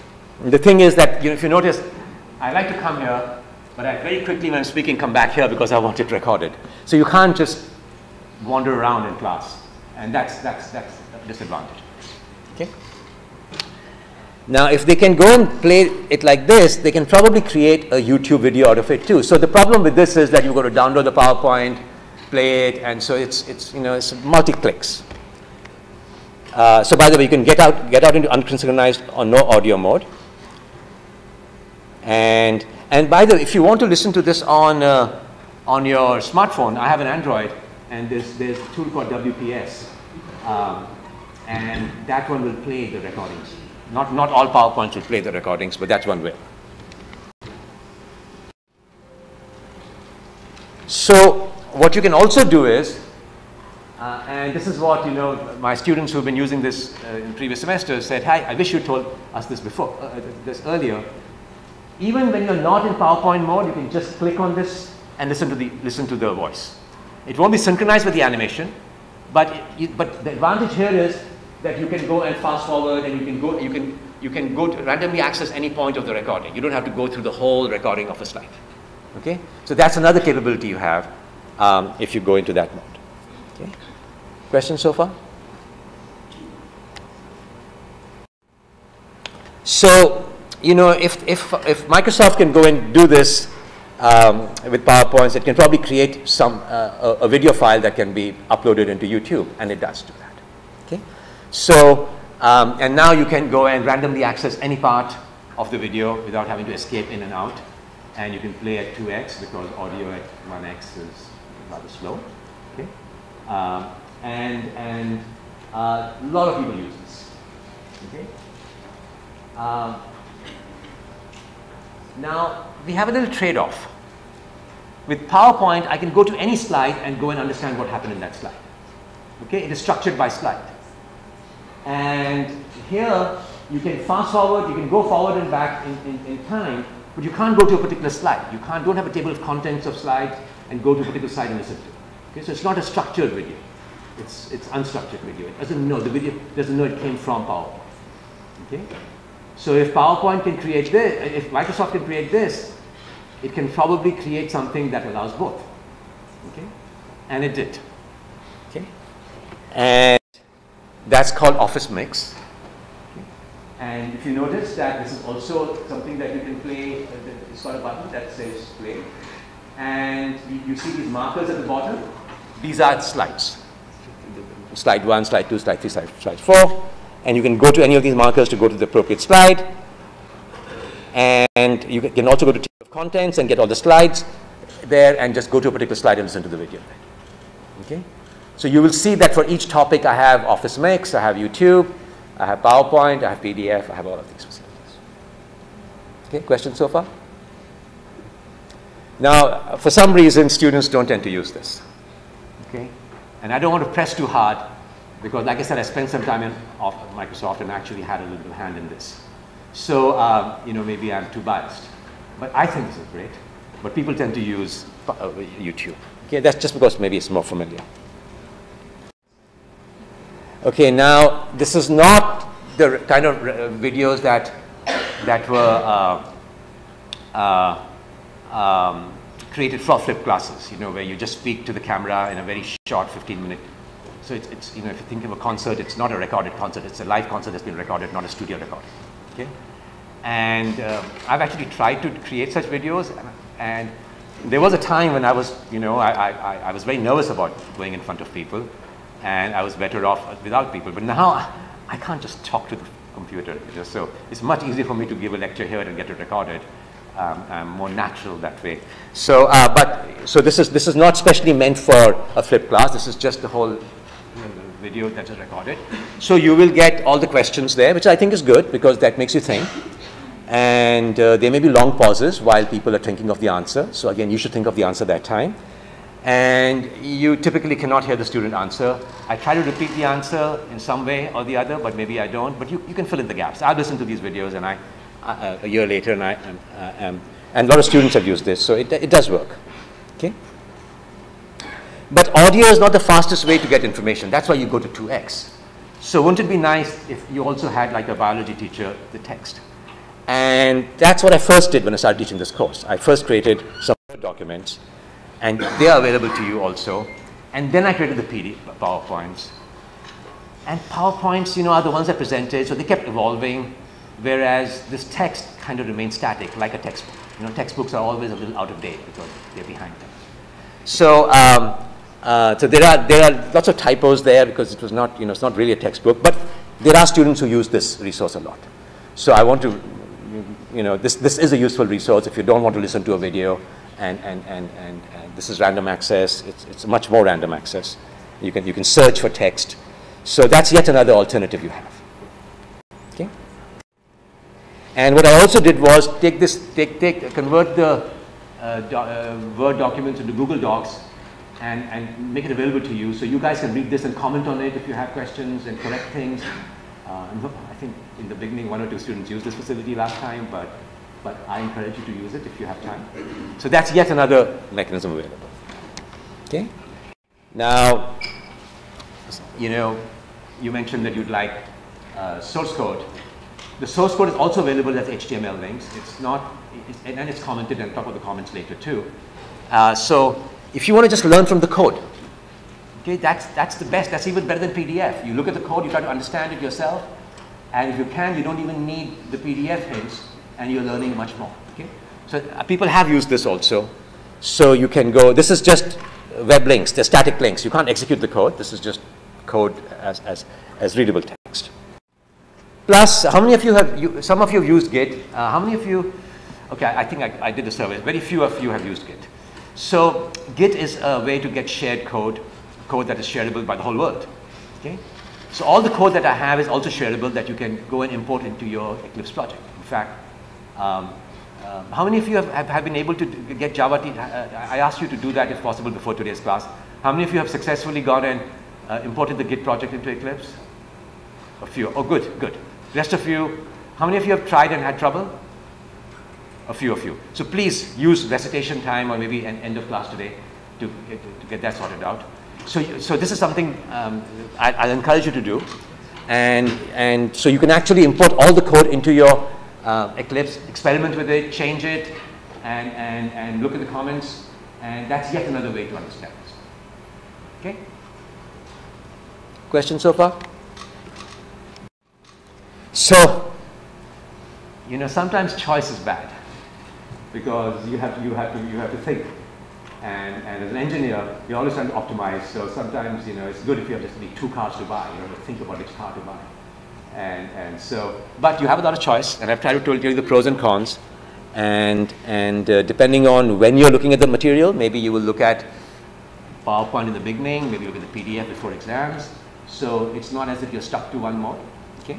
I did a survey last time, and almost everything was used to some degree by some student. And like I said, for each topic, I have links. So, you know, scanning is the topic.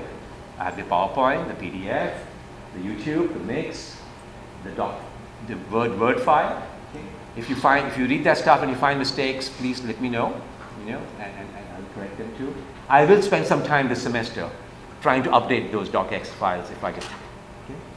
The PDF of the docx, the Google Docs in Drive. I also have sometimes animations that I've created, videos I've created. So scanning visualization is an animation I created for the scanning part. So sometimes I have that. Then there's the assignment next to it. And on the right of it is the link to the code on the web that has the source code on the web. Okay, I told you that all the source code is linked on the web. So you have that. Questions? Okay, so I've told you what resources we have. Whether we do flipped class or we don't do flipped class, we have these resources. Now, given that we have these resources, the question is which one should we go to, regular class or flipped class? And I have some typos there I have to correct. Now, if we do believe that concept-heavy subject should be maybe taught in lectures and sort of more applied stuff should be done in flipped class, we don't quite know because this is applied, we're talking about programming. This is not your programming 101, this is programming 102, so maybe it's got concepts that you do need to internalize, and so, you know, maybe we don't quite know what to do here. It's in between. But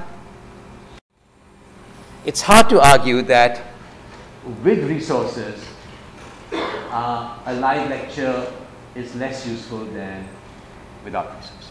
Okay? If I didn't have all these resources, I'd better have a live lecture. Okay? So with resources, the value is a little less. I don't know how much less it is, but certainly that's an argument saying that maybe we should do something that's flipped. Okay? So if we do flipped classes, what do we do in flipped classes? So I'm just curious again. Math, what did you guys exactly do in the flipped class? I know somebody was here. Somebody here said math. Yeah. So pretty much, it was a little different with the class. Sometimes we would have a student class lecture, but if we did, one of the students would have to do it, so they'd have to make a lesson plan. But it was so the teacher could have a little input on it. But effectively what we did is we would go out, but we had a textbook. So we would take minutes out of the textbook, and if we had any specific questions or examples, we would talk about that in class specifically. But if we didn't, we do more sort of applied work with it. Like what we would normally do for kind of for homework. But then we would have additional homework on the side of that. But effectively, it was just like really learning the fundamentals of it outside of class, but then learning the conceptual application of it almost. That wasn't in the textbook as much in class. So basically, whatever was in the textbook, why repeat that in class and do some problems in class that were learned in the textbook and have some interaction and also have some students maybe take the lead in present. And so why were you one of the people who thought it didn't quite work well?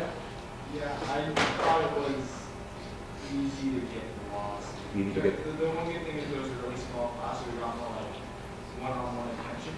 But really, first of all, it was math that was a level over our heads because we were taking difficulty without having to take how to read. So we didn't understand some of the fundamentals of it.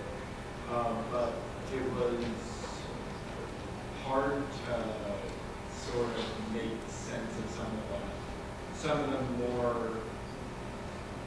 important topics that kind of were brushed over on around.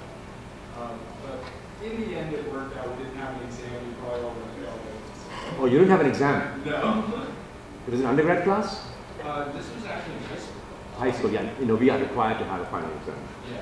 So Yeah, we just, he was like, you're going to be taking in college, so don't worry about having an exam. Okay. And the chemistry class, some of you talked about the chemistry class. What did you guys do? Yeah.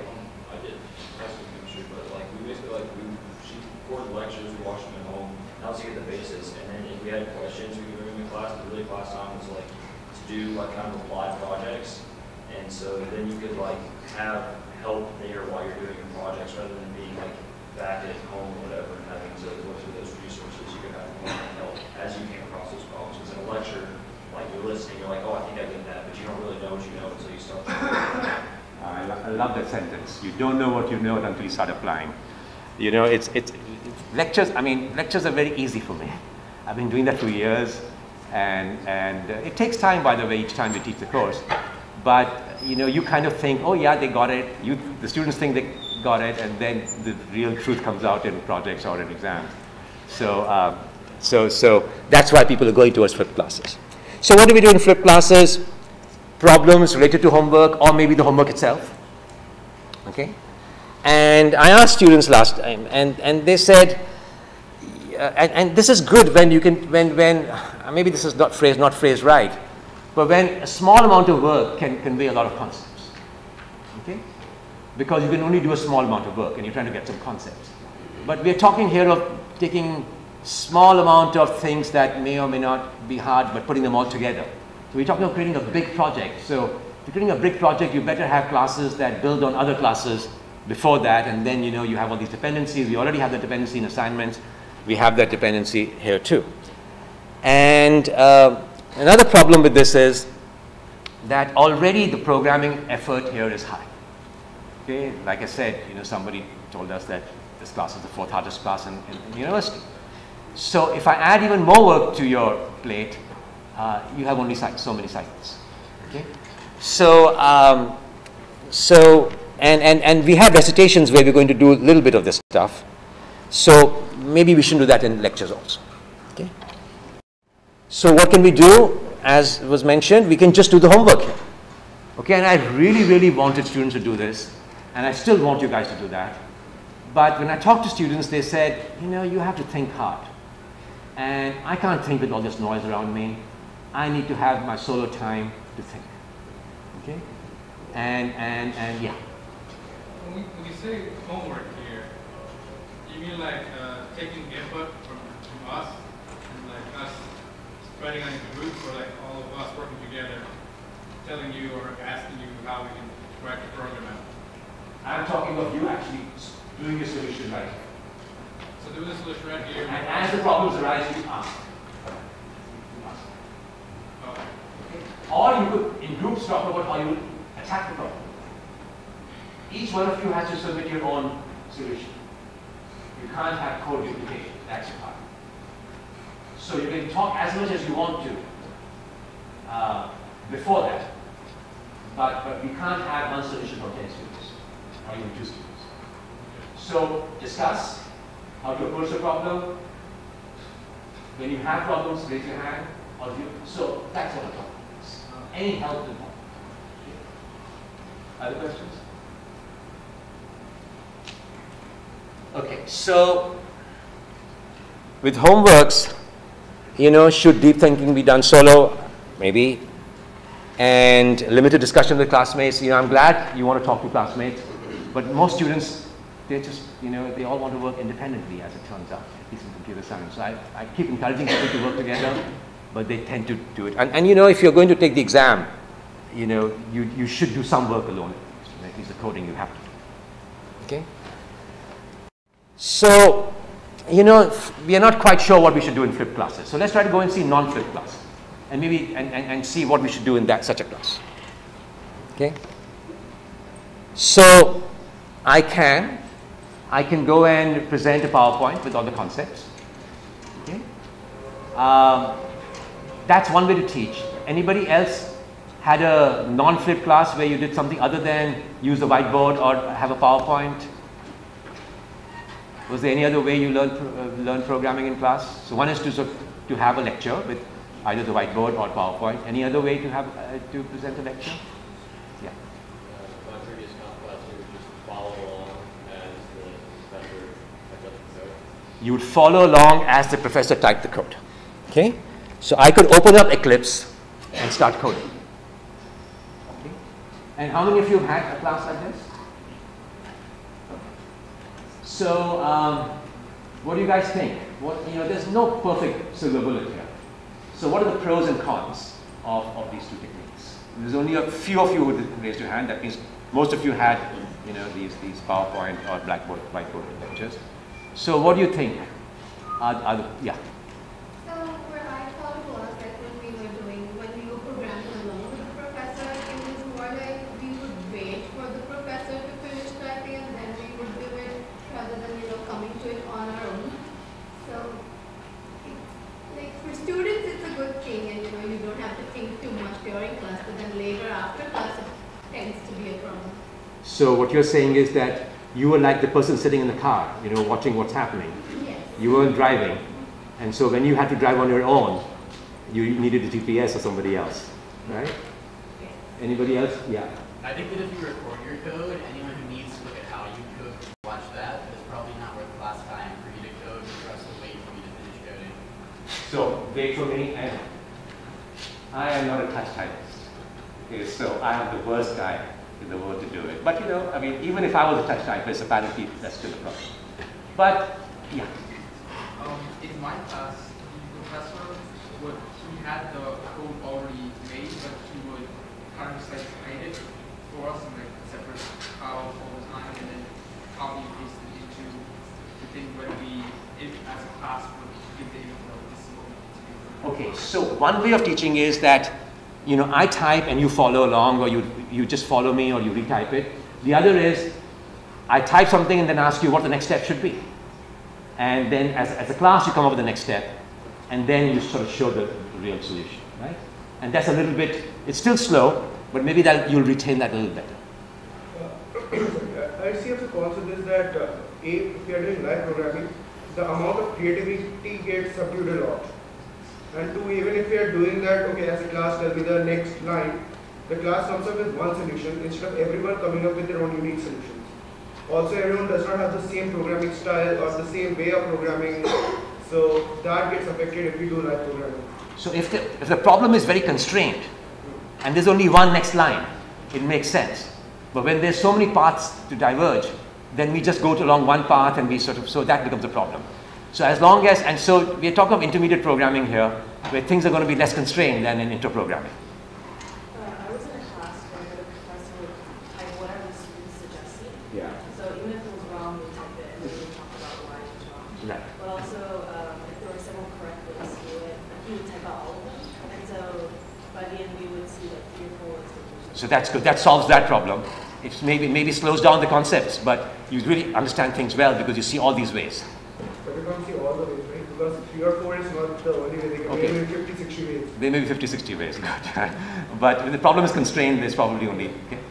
Yeah. I found that style is a lot more useful when introducing a new programming technique because you might not see anything worth watching pieces go together and watching what happens when you do each step is a lot more helpful Yeah. than just seeing it on PowerPoint. So PowerPoint gives you the static, whereas that gives you dynamically how the person's mind is working and so forth. And did you guys learn some programming environment commands in the process? When you do dynamically create something, you got to see, oh, you can copy and paste. Everybody knows that. But maybe you can just Control-Shift-F and format things. This is how you debug. Okay? So, how many of you have used the debugger? Just a few of you. Okay, now I can't program without a debugger. Okay? And it's very interesting. You would think that, given how long I've been programming, I would be a much better programmer than you guys. But because I know how to use the debugger, I don't think too hard before writing code. So I see students come in and their solution is not at all, their program is not working at all. And we figure out what that one problem is, and it all works. And I said, wow, with one correction your program worked, because they ran the program in their head about 10 times because they didn't know how to use the debugger. Whereas I say, why should I run the program in my head? I can just use the debugger. Okay, so you become a bit of a hacker when you know the debugger. But you can't really do big programs without debugger. So one of my big goals here is for you to use Eclipse in a very fruitful way. Okay? That's what you will be doing after at work if you join industry. And so that's something you get to see when the professor does live programming, because you get to see what commands they use. Okay? So there are trade-offs, okay, and that's why different people use different things. So slides are faster paced, okay, concept intensive, and you can use animation and graphics, whereas with code you just got text there. Okay? And you won't find a compiler class being taught this way. Like Nirshad mentioned, that when there are alternatives are so many and the program is large, you're not going to have a professor write a compiler in class. You just can't. Okay, you can write some toy programs. So again, we don't know whether we are advanced or whether we are beginning, and so that becomes a little bit of a problem. And live programming is slower paced, so it may be too slow, but at least you understood. If you weren't just blindly following what was happening, you understood to some extent, and you learn programming environment commands, and it's used for intro classes but not for advanced classes. So now I've told you all the pros and cons, and now let's start to make some decisions here. Okay? What if we do the following? Rather than I code in class and you watch or you change or whatever, when I do that, I better have prepared the class. I better have a script in my head where I'm going to figure out what code we're going to change, what questions I'm going to ask you. I'm not going to ask you to fill in every blank. I'm going to ask you to fill in blanks that are interesting. Okay?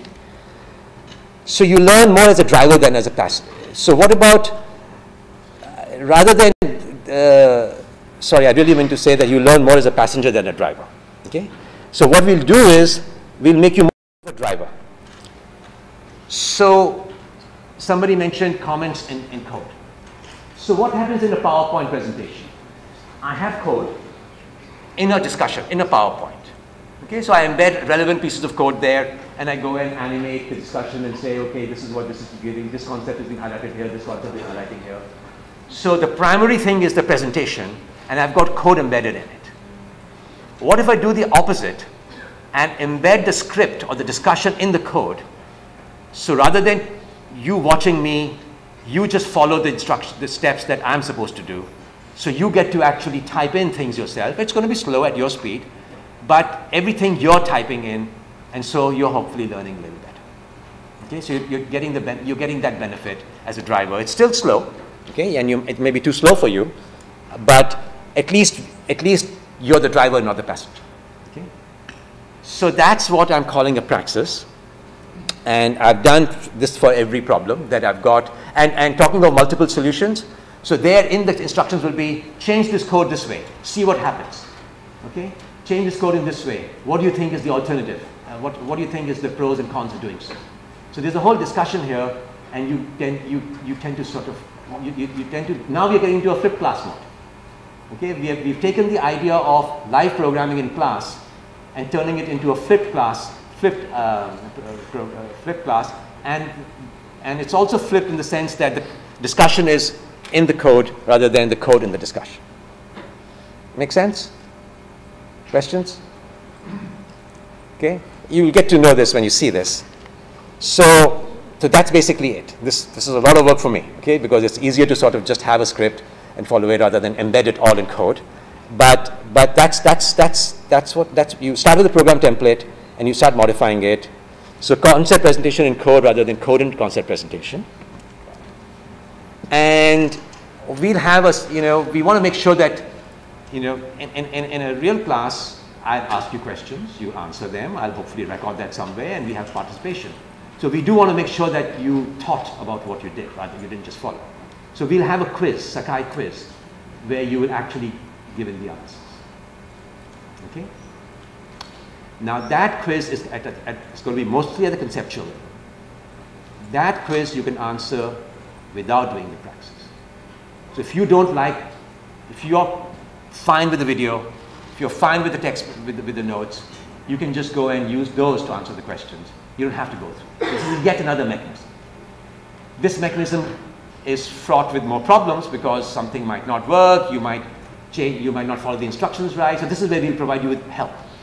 Okay, this will require more help than, because this is hands-on programming, it will require more help than you're just watching a video. Okay? But there's no requirement that you actually go through this mechanism. All we want is the quiz to be done, the questions to be answered. Okay? So what we'll do is now a hybrid mechanism. That's what I've been motivating. I will, for each topic, introduce the topic in a live lecture, okay, at a conceptual level. That's where I'll use things that you can't have in text code. Graphics, animation, analogies, discussion a little bit, introduce the problem. Just what you might expect, but no details. Okay? The details you can get either through any of the resources that you have available to you, including the praxis. And after the quiz is due, we'll go and again have a live lecture to sort of understand together what we learned. Okay, the quizzes are going to be things that Sakai can grade. Multiple choice, you might just guess C each time. And so we'll actually go and say, why was C right and why was C wrong? Okay, and any problems you have. Okay, so any problems you had understanding the material. So we're going to have that. And during the time, and there's going to be some time in class where you can use whatever mechanism you want to understand the material. You may just do all the quizzes at home and just ask questions about assignments. Okay? You may go and discuss with us or with students why the answer is this way and not that way. Okay? So you can use that time to as you like. Okay? And so we'll be here to answer questions, and you can use it for debug. If you think that deep thinking is done solo, well, maybe debugging is something you could benefit from in class. Okay? So the class time will be somewhat where you have interaction with each other, with us, one-on-one, not a lecture, and you will also have some live lectures which is being led by the instructor. Okay? So does that make sense? I mean, do you understand? Any questions about what we'll do? Okay. Any comments? Any pitfalls you see here? I'm serious here. I don't pretend to know what's right for everybody. So, but we'll see how it goes. When we say quiz, what kind of quiz are we talking about? Like, is it a multiple choice that we have to write some code, like something like what is it, hacker rank or quotient? So, do we write code in quizzes, or do we actually do multiple choice? So, actually, the first quiz is available to you, okay, and you can have a look at what it has, but it's multiple choice, okay. So, again, you're writing enough code, okay. So, I'm not going to make you write more. Okay, and that would mean I have to write some grader, something to go in, actually check your code, and that's what all about. Okay? So we'll be doing that for assignments, and we'll talk about that next. But so far so good? Okay, yeah. Will these quizzes be graded? Yeah, they'll be graded. Okay, so yeah, if you don't grade something, the chances of them getting done are very small. But no quiz will be more, the quizzes, overall, the weightage of each particular question will be very small. So they're very low stake. And the idea is that you take these quizzes, these low stake quizzes, so that you can do your exams, which are high stake. Okay? The open book, so open discussion, everything. So the chances of you getting less than 80-90% is very small. Okay? So they'll only help you improve your grade, not reduce. What's the timing like on the quiz? Like when are they open, when are they close? So I could have the quiz open in the start of class and end at the end of class. But that's, I think, putting too much time pressure on you. So I'll give them to you. I'll give you maybe 4 or 5 days, okay? And you can do them at leisure. But they will be due. So I've already opened the quiz, today's quiz, and it's due Tuesday night. Okay, so you have so many days. But I really encourage you guys to do it in class. Okay, so next Tuesday, I'm encouraging you guys to do the work required so that you can discuss. I don't mean it to be done alone. Okay? So next class is the one that I recommend for doing this. Okay, questions? I'm trying to make sure that the quiz due date is separate from the final due date, because if they are together, then there's just more pressure on you. Okay. So, class participation. I do want to make sure that you guys come to class. Okay? I know a lot of you don't need to come to class. You can learn stuff without class. Okay? A lot of students in my class, A graders, have not come to class. The reason I want this is because this is the time you have devoted to this class. And when you go and say, oh, I'll look at the stuff later because there's a YouTube lecture on it. Well, that later may never come because there's a chemistry homework. So one of my jobs is to save you from yourself, save you from your, not yourself, but we all work with deadlines. Okay? So I do want to make sure you come to class, but not just sit passively, but gain something from each class. Okay? So to measure that, we're going to have some grade associated with that, with class participation. Okay? So if it's a lecture style class, then I need you to write down one thing you learned from that class. Okay? If it's a non-lecture class where you're interacting with each other, with us, I want you to indicate some progress you made in doing the quiz, in doing the assignment, or something that prevented you from making progress. Okay? And I want you guys to sort of note that and write it down. And I don't know exactly how we'll share it with the instructors. The easiest thing is handwritten, but maybe we'll have a Google Docs or even a Sakai submission where you can just submit electronically. But I think just giving a handwritten note may be easier for everybody involved. I'll talk to the LAs also. And each of you,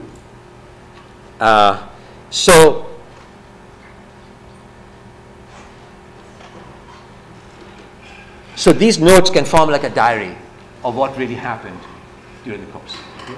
And it'll give you a good idea. Okay, so any confusion here? Yeah. Do you do the recitation as well? No, I'm going to ask you guys to do it mainly. Okay, recitation will have its own quiz. So let's just write out the lectures first. I've never done this before. Okay, I've had people self-report So what I did last time was they self-reported what questions they answered. And please, when you answer questions, do make a note of what you did, because the reason why that's important is that every time you answer a question is equivalent in my mind to you answering an exam question. I gave you a question, you answered it, you learned something, I learned something about how much you learned. So I believe a lot in class participation. And so that's the reason why you should know that. Other things? So we'll do it, we'll let us take class. Okay? So not today. But please, those of you who've been interacting, just note that. We need to get organized, we need to make sure the class stabilizes. Okay, we do lose a lot of students after the first 1 week because they may be not prepared. So I'll tell you when that's. But it won't hurt you to go and write a note down, write down what you learned. But we haven't really talked about concepts today. Okay, so we'll let things settle down. There were other hands too. Any concerns? Feel free. I have a thick skin. Any concerns you have about this? It seems theoretically like a good idea to me. I've had people self-report. Yeah. I've done a class that does something like this in the past. Usually use the forums section of the Forums? Yeah. That's a function of so you can submit privately to somebody what you did. Forum seems public to me.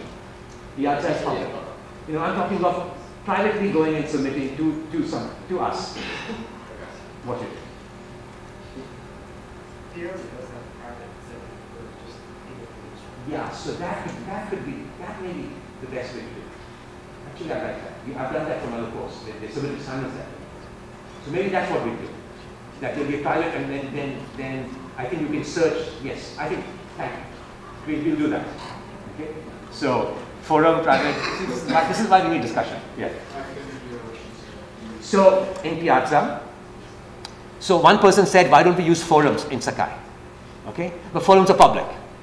So then, another alternative is use forums in Piazza, which is also public, but Piazza also has a way of privately submitting a message to the instructors. And we can search easily by name there. So I think that is the perfect solution. So that's why it's good to have discussion. Okay. Other concerns and questions? Okay. So again, when you're doing your quiz, you can have. This is what I saw students. I did this practice idea last year, and so if you have enough bits in your on your screen, you can have one part be the Sakai quiz, and the second part be whatever you wanted. Okay, and most of the students had Eclipse window open on the second part, and so that's one alternative. Or you could have a PowerPoint PDF open. A lot of students did that too. Some students came with headphones and had YouTube videos they were listening to, and you can use mix too. So there was one student, and he did very well in class. So I'm not saying this is a bad method at all. And he just looked at the Word documents, and he kept pressing me to update those documents. He said, please make them up to date. And so I will. He's the one who's motivating me to do that. I will try, but you'll see there's a lot of work involved in this course. Okay. Okay, just to give you an idea of sort of how effective the practices were. So all the videos are on YouTube. I can actually figure out how much viewing they're getting. And I have not only videos for this class or other classes I teach. So I'm looking at YouTube analytics. This is a very crude method of figuring out how much of the videos are being viewed. But when I first created the videos, I liked the fact that people were watching. I did something useful. And then I stopped liking. Then I saw when that was happening. That was happening before the midterms and finals. And I'm saying to myself, oh my God, are they studying for chemistry and physics also? Or they're just watching these two videos? Because these videos take time to watch. If you're doing it evenly over the semester, I'm fine. If you're doing it before finals, that is scary. Okay? So that's why I said, what can we do to prevent you from doing this? And the quizzes are a record of what you learned in each class. And when you're studying for the exam, you can just look at the quiz questions, and if you understand why it was C and not B, you've understood a lot. Okay? So I looked at the analytics with praxis and without praxis. So the top semester is, when I had no praxis. And you can see that in the final exam how big the peak is, and the scale is different. Each unit is 500 minutes. The middle semester is when I was teaching nothing. So there are people who watch the videos even when there's, from outside UNC. And if you notice, what happened last semester was that we were just about 25% more than what the demand is when there's no class being taught. So the videos weren't used as much, and I was actually happy because it meant that, and the exam performance was as good, if not better. So that's why I think at least the quizzes are good.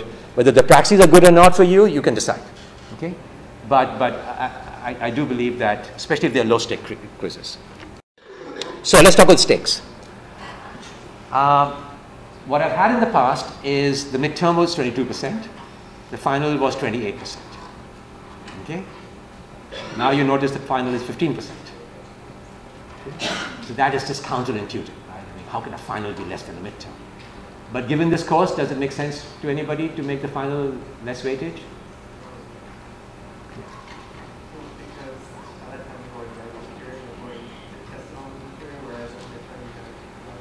So at midterm point, you haven't learned all the material. By the final, you have learned all the material. And also we have what is the job of a final? To be a cumulative exam? Your assignment 9 or 12, wherever you end up, is cumulative. You are learning that's all the stuff before that. Okay? So I don't need a cumulative final exam.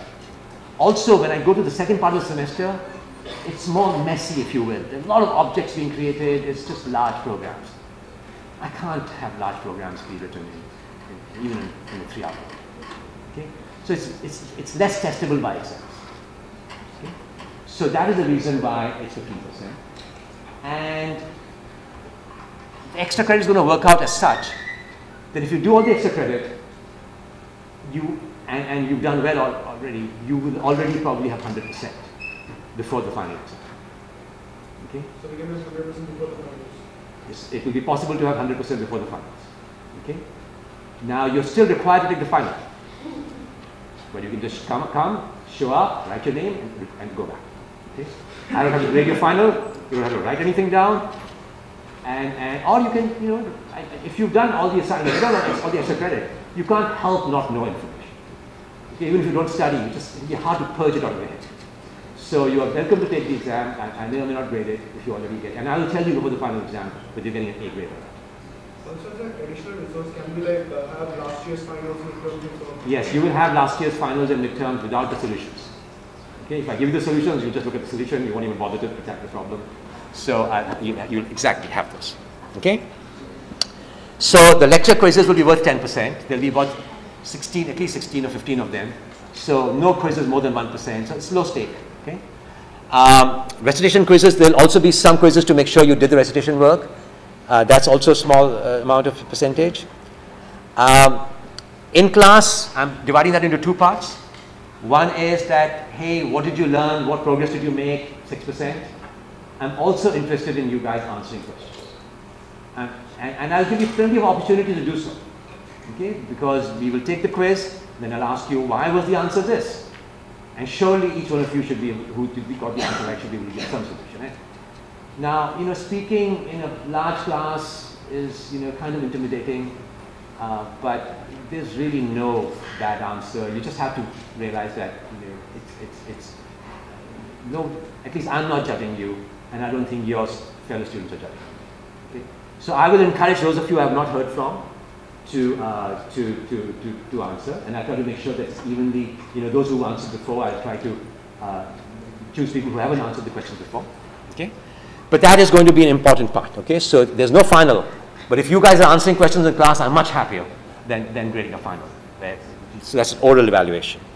Assignments are 38% without the extra credit. Okay? But you can go far further with extra credit. Okay? And then there's a fudge factor where, if you're on the borderline and you did something remarkable in terms of class participation, I'll bump you. And I've done that 2 or 3 times. Okay? So questions about this? Okay, so, there's a bunch of people who left class early, and I'm going to put a piazza message telling them not to do that. Okay? So if you really have an excuse, please let me know beforehand. Otherwise, it's just disturbing to me, and it's probably disturbing to people around you. So, like I said, I'm not going to change the assignments very much, if at all. Okay, I only change if they need to be changed, not to change them for the sake of changing. But just remember that since there's enough creativity in these assignments, it's very easy to find out also if there is some plagiarism. So don't be scared of talking to each other about anything about the assignment. Okay, just don't copy the code. Okay, and I've taught this for many years, and I've seen only 2 or 3 occurrences of this. But I have to make a point of saying that this is not allowed. Okay, most of you know that, and there are all kinds of incentives to do some plagiarism. Now, I know it's midterm time. I know it's final time, and everybody's sneezing and coughing. Okay, and including the instructors. Okay, so there is this course. Unlike some other courses, a biology course, when you write or a journalism course, when you submit your solution, you don't have somebody telling you you're wrong. Whereas when you submit a program, somebody's telling you that, hey, you didn't pass the test case. So that adds a lot of stress, and it can lead to distress. So in the handout that I've submitted on my web page, there's all kinds of links to university services, but come talk to us, okay? And what we'll do is, assuming that 2 or 3 other LAs do show up, okay? I think we have enough LAs and TAs that I can divide you guys into small groups, and each of you can have a sort of mentor. Okay, so what we might do is, I have only 3 minutes left, but think about this. Divide this space into 6 or 7 regions. With each region, based on onions, that'd be the easiest. We just go onion A to C, D to E, and have one LA or TA in charge of you guys, and they are your mentor. Okay, they're the ones, because some of you will come to office hours and ask questions. Some of you will not even do that. Okay, you'll be shy, you'll say, oh, it's my fault. It's never your fault. Okay? I mean, if you're having a problem, other people are having problems too. So don't think that, that's what causes stress a lot of times. Or students say, oh, I missed this particular part in assignment 5, and I've done so well so far, this is the end of the world. And I have to tell them, this is not the end of the world. Okay? And so come talk to us, and we will have somebody monitoring you too, to make sure that you don't get to a point of breaking. Okay. Now I have 2 minutes here, and I want to ask you this question because this is going to decide what we do in terms of instruction resources. So in those days, when I'm not presenting in front of you, when you are doing whatever you want to do and talking to us, how many of you will be willing to ask an instructor for help that you might otherwise ask your instructor? Because I can do 2 things. I can have a lot of office hours and have fewer LAs here, or I can go have all the LAs here and just make sure that, and this is a time, why I like this idea is because, like, one student was trying to get hold of me, and I just have meetings all day today, and I'll be in town tomorrow, but I am available during this time. So a lot of times students are not available when the LAs are available. We can have hours spread out a lot, but this is a time when everybody's. So if you don't feel shy about, and we might just have one region where, for assignment help, you have a little bit more privacy also, because this class fits 300 students, and we have about 120 right now, and it might go down to 100 soon. Okay? So we have space. So for those of you who feel uncomfortable, just give me an idea. Anybody feel uncomfortable asking a question here? Uncomfortable? Or you can send me a message. So let's just do that. We have the whole LAs here, and we just see what's happening. I have some office hours, and then we go and adjust the office hours accordingly. Right now, my office hours are on the web. Then you're going to put your office hours on Friday, right? Yeah, once I officially have an office. Yeah, he doesn't have an office, but we'll find the reason. So,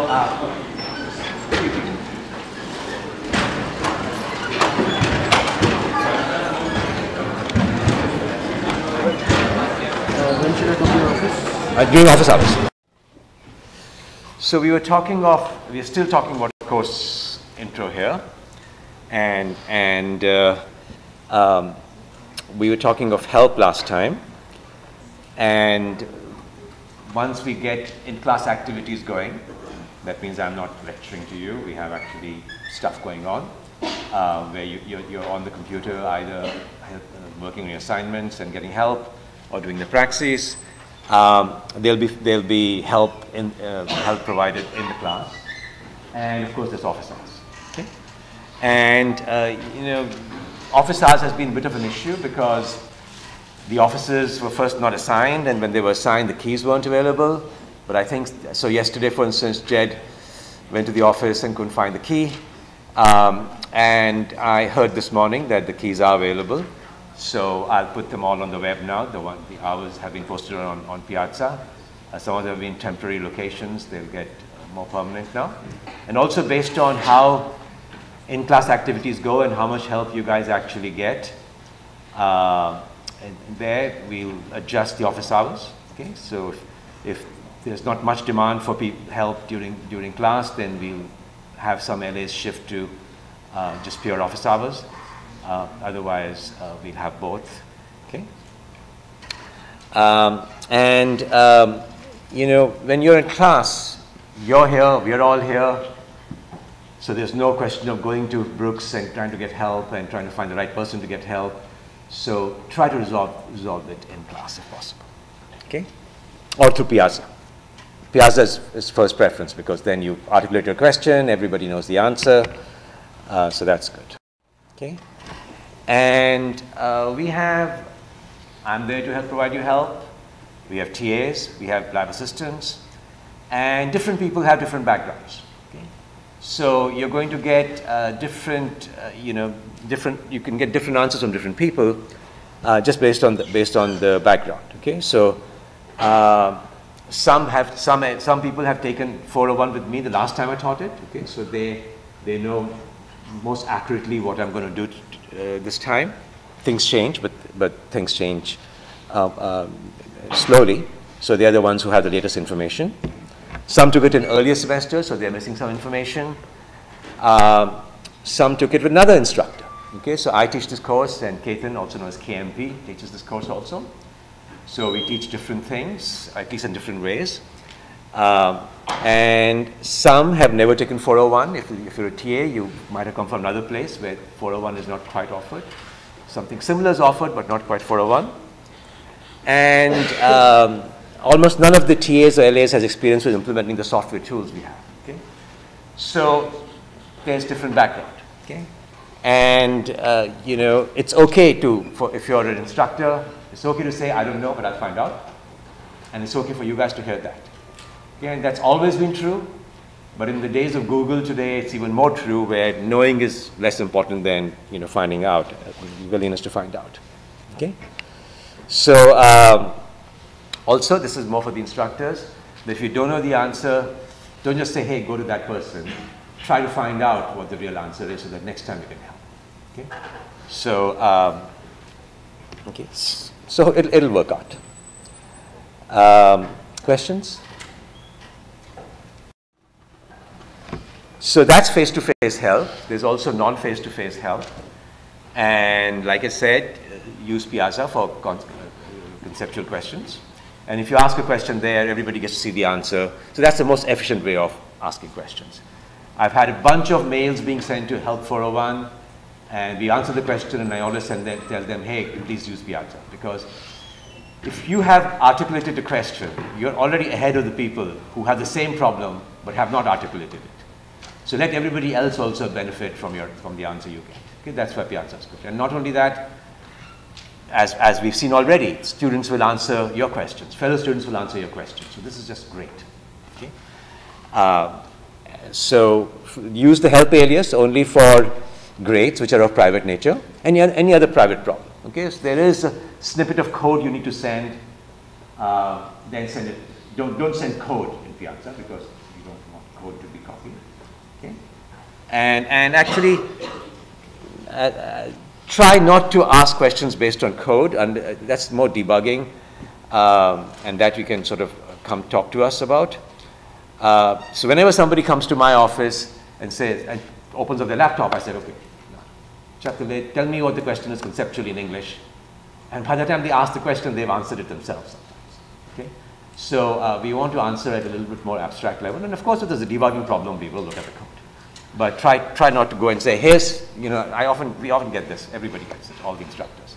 Here's the program, it's not working, help. Okay, no, that's too general. Okay? So you need to sort of be more specific and say, this is what I've tried and this is not what, this is what doesn't work. Okay, so don't send mail to individual instructors, and you guys have been very good about that so far. But when you send help message to help alias, one of us will reply. Okay, and we'd CC to help. So do a reply all so that everybody else gets the answer so that we're all on board. It's not that one person has the information. Okay, and like I said, don't send code saying it doesn't work. Questions? Okay, so that's human help.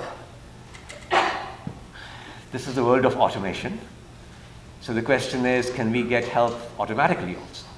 Okay, and is this a concept you've seen before you came to this class? Software tools helping you? Answering questions for you? Telling you where you're wrong? One person is saying no, one person is saying yes, okay? So it wasn't for Java, it was for like C, like I know like it'll like if there's an error it'll tell you, did you mean this or did you mean that? So if there's an error, who will tell you? The compiler. Okay, and if the programming environment is nice, it'll provide you with a little bit better message. Absolutely. Okay, and the compiler will probably be more correct than a human being may be because they know it knows the exact rules. So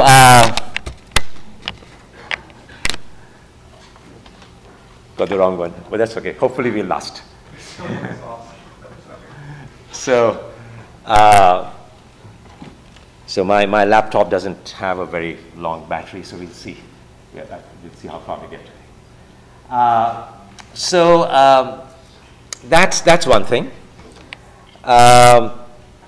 Anything else you've seen in this class where some automated tool has helped you?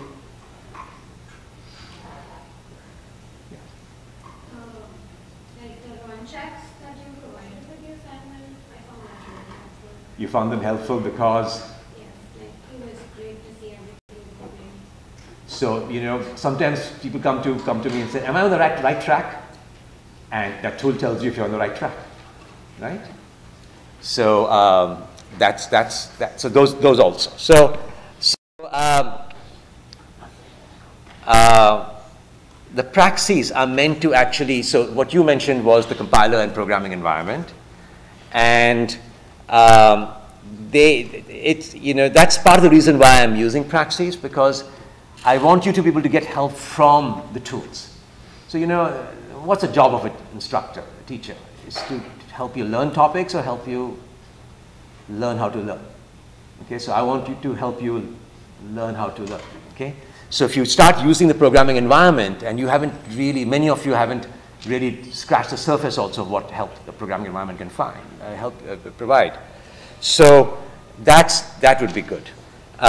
So these are the praxis are meant to sort of formalize the help you can get from the programming environment. So for instance, if you want to know what operations you can do on a string, okay, you can just go and say, you can just type string dot, and it'll go and tell you, okay, char add, chars, char code point, all these operations available. Then you can go to a particular operation and go and read the whole documentation of it. Okay, so the programming environment is providing you with information. You come and ask me what char add does, maybe I'll make a mistake. But this is going to be more precise. Okay? So in the praxis, I'll often tell you, okay, hover over this operation. Go and read the Java doc of it. Do this operation to visualize the data structure. So, programming environment, and you might have seen already that if you try to make a mistake, it goes and says, sorry, you can't convert from double to int. and it'll tell you also what an option is. You can add a cast to int. Okay, this is the kind of help that a human being might provide that the tool provides because it has the information and is willing to share it with you. Okay, so there is visualization of data structures. So often I will create PowerPoint presentations to go and visualize the data structure, and the programming environment does it for me. Okay, so there is an object hierarchies available. An object can have sub-objects, and this is being shown. How many of you have seen something like this, where you see an object structure? Okay, so only 2 or 3 students.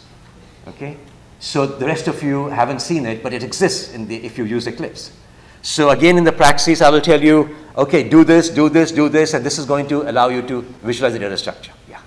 Sorry, so are praxis like homework assignments, sort of? Like, I'm not there. What are they? Praxis are a means to do your quizzes. You may not look at the praxis, or may look at the praxis. Okay? So they are yet another means to go and learn something. So your obligation is to do the assignments, do the quizzes, Sakai quizzes, and to do the give the diary. How you do this, I'm giving you complete freedom, a lot of freedom, which sometimes is bad. Okay? But praxis are exercises that, and if you looked at my Piazza post, I've told you, please do this to access the first praxis. I assume you haven't quite done that. Once you do that, you'll get to know exactly what they are. Okay? But basically, they are a formal way to go and help you harness the capabilities of the programming environment. Okay? So the programming environment has all these teaching tools in it which you don't know. And what I've got is a script that will tell you, okay, do this, so that you can look at this command and achieve this purpose. Okay? Questions? Okay? So praxis formalizes the teaching through programming environments. And just as there's object structure, there's type structure, even though that is visualized. So you can learn a lot through the programming environment. Okay? So let me just ask a sort of philosophical question. So what do you think are the limits to such help, automatic help? We are trying to automate a lot of things, for good or bad. I don't know if it's good for society or bad for society, but that's the trend.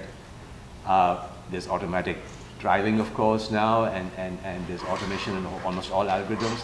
So what do you if somebody was to tell you, okay, I'm going to offer you a job in a company that tries to automate teaching, would you take the risk? What does your instinct tell you? That is there potential of success there? Let's forget whether there's money to be made or not. Okay? Or does it tell you that this is too hard, that we always need humans to help? Anybody have an opinion? Yeah. I do it. You do it? Yeah, for sure. But I think the limitation with a lot of the current programming environments is that they can only to a certain extent infer what the programmer's intent is. So there's limits, yeah. Yeah, I mean there are limits. There are limits. They don't know what you're trying to do, they can only check against it. So you're saying you would do it with a little caveat that there may be limits to how far you can go. Yeah, perhaps. Yeah, and anybody want to say, but you do think there's potential, right? Why do you think there's, yeah? If a person wants to learn something, they will learn it in spite of the teacher's best efforts to get in their way. Thank you. I shouldn't say, I don't know if I thank you, no, but you spoke in my mind. I absolutely agree. I absolutely agree. People who want to learn will learn. There's a lot of research in teaching where they say, okay, I taught it this way and I taught it that way and I got so much difference. And I don't believe those results, because people who want to learn will learn despite the teacher's best efforts to not make them learn. A good teacher will facilitate the process, yeah. But that doesn't necessarily mean it's entirely structured in a classical sense. In fact, sometimes the structure gets in the way, yeah. Because you go to sleep because everything is so straightforward and linear and logical, and you're not having to think and do that. So yes, that's another way to look at it. And I absolutely agree with you, okay? Even though I'm right here, teaching. You're doing great. Because I haven't taught you anything so far. I'm just telling you what I will do. We get to look at a technical concept. Okay. Also, you look at the class sizes. So this class size is diminished, but we started off with 120 students, and the other class, KMP's class, has started off with 290 students. Okay. 101, Chris Jordan's class has, I think, 300 students in each class. He teaches 1,000 students. So look at how large, Berkeley has 1,000 students. Look at how large these classes are that are manned by a single instructor. The only way they can succeed if there is some mechanical aspect to teaching. Even the part that you require a teacher for. So if there's a mechanical aspect to teaching, eventually it will get mechanized. Okay? We just need to figure out how to do it.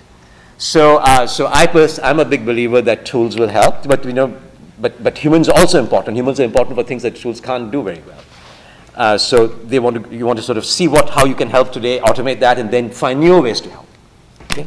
So as was mentioned, we've got the local checks that they will do. So those of you who've tried this out, what is the difference between local checks and UNC checks? Yeah. UNC checks is just going to be like general syntax type stuff. Local checks is what you're going to use for each of your assignments to make sure that it's running properly and to get your predicted grade.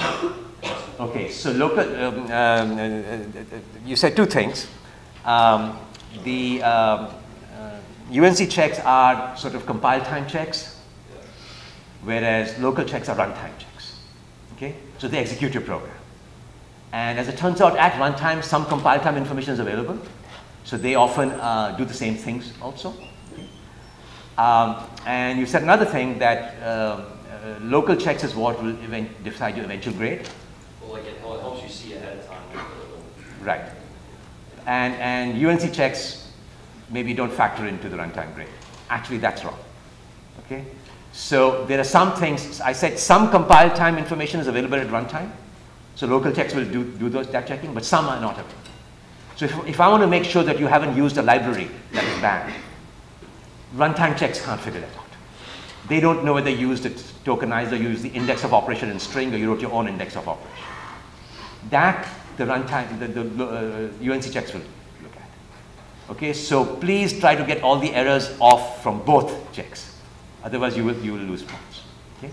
So together, and because the UNC checks are compile time checks, they're like somebody sort of standing over your shoulder and telling you this is where you've gone wrong, this is where you're right. Okay, whereas runtime checks they're executed only when you're ready to execute the program. They're much later. Okay, so both are important. That's why we're emphasizing them, but they're not required. If you are pretty sure about your program, you write your own test cases. You go and look at all the requirements carefully. You look at the rubric and validate that everything is as desired. You don't have to use them. Okay? But these are just optional tools that are available for you. So they basically warn against requirements not met, both of them, and indicate potential sources of error. And UNC checks, we've got this in much more detail later in another slide deck. So this is something you run from Eclipse. They integrated within Eclipse. And they tell you things like, you haven't declared a method called process input that returns void. Now this is something I can check at runtime or I can check at compile time. Okay? So, but at compile time is telling you, okay, this is something missing. So you say, okay, I've got to do this. So you look at that, then you write process input, and it says, sorry, process input should be calling the scanner. So you aren't calling a scan routine. You say, okay, let me add that. So it's basically there telling you what steps are required to go further. Okay? And on Friday's recitation, hopefully Kent will take you through a path where we'll take we'll gradually evolve a solution towards the correct solution and see how these results change. Okay? Now, there are two kinds of messages here. One is saying, look, something is missing. The other is saying, hey, I found something that I expected to find. Okay, so it says, I found a class called assignment 1 that you're supposed to implement. So that's good. Don't get, when you see a good message, that's an info message. Info messages are good messages. Warning and errors are bad messages. Okay? So it's telling you both what you're doing right and what you haven't done. And you get some messages right in the editor pane, and some you get in the problems pane. Okay, so there's the problems pane where you get all the compiler warnings and errors. In that also are the check style messages. Okay? Again, this will be a little clearer when you start using this stuff or when Kent demos it on Friday.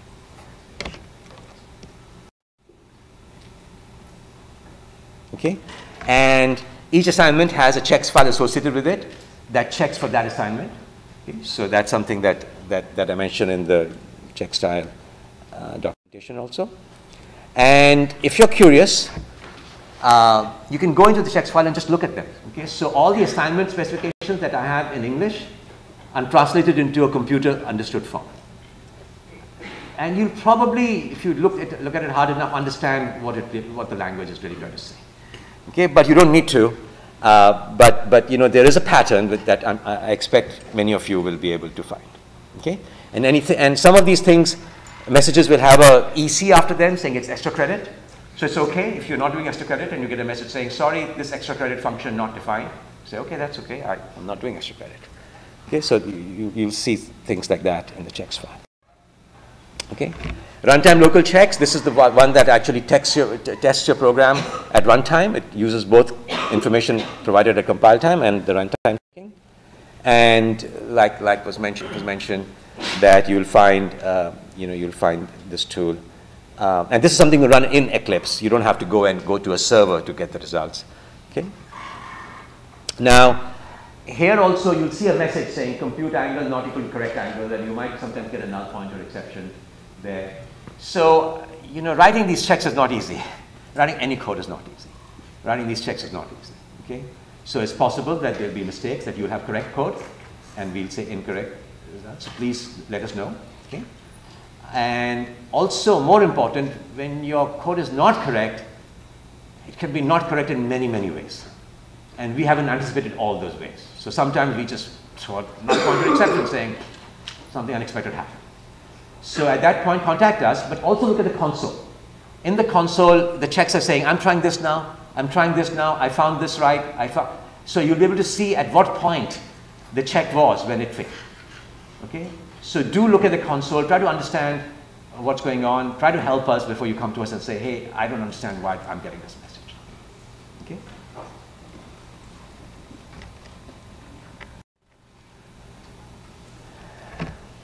Also, and this is something that hopefully we'll have working this time, but I don't guarantee it. Like I said, your eventual grade will depend on both check style and local checks working correctly. So the integrated grade, which combines both these things, are available through a grading server also. So if you have trouble installing things, and if the server works reliably, server is working, but it crashes often, and it's very hard to debug something like that. But this is something, again, that will be demonstrated on Friday, hopefully. You can go to the grading server and get an idea of the automatic part of your grade. Your grade depends on human grading, local checks, and check style. 3 different things. The human grading will happen only when the humans grade it. Okay? The other 2 parts combined together can be accessed to the grading server. And how that's accessed, there's a PowerPoint that I have on grading server, and again, Andrew during the recitations will hopefully demonstrate that to you. Okay, so these are the tools available for checking, and it'll give you a result like this. Okay, it'll tell you, okay, here are the requirements, here's how many points you got for all of this stuff, and so you can even get an idea of the automatic part of your grade. Okay, you can get points now, not just yes or no, but just points. Okay. So,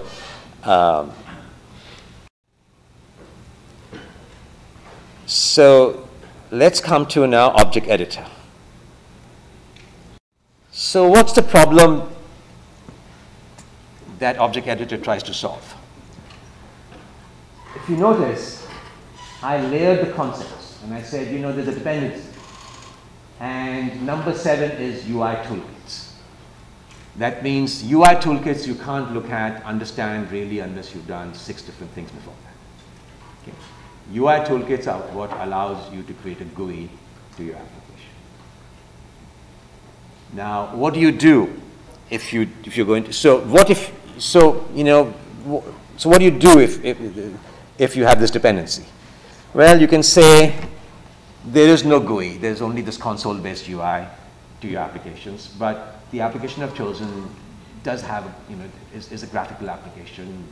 It's a little virtual environment in which you move avatars and shapes. So that is, I'll have to change the assignment completely. And to have an assignment with no UI, or at least no graphical UI, seems very backwards. Okay. Some people just have console-based UIs, but it's just not satisfying. It's not modern. And you don't visualize things as well.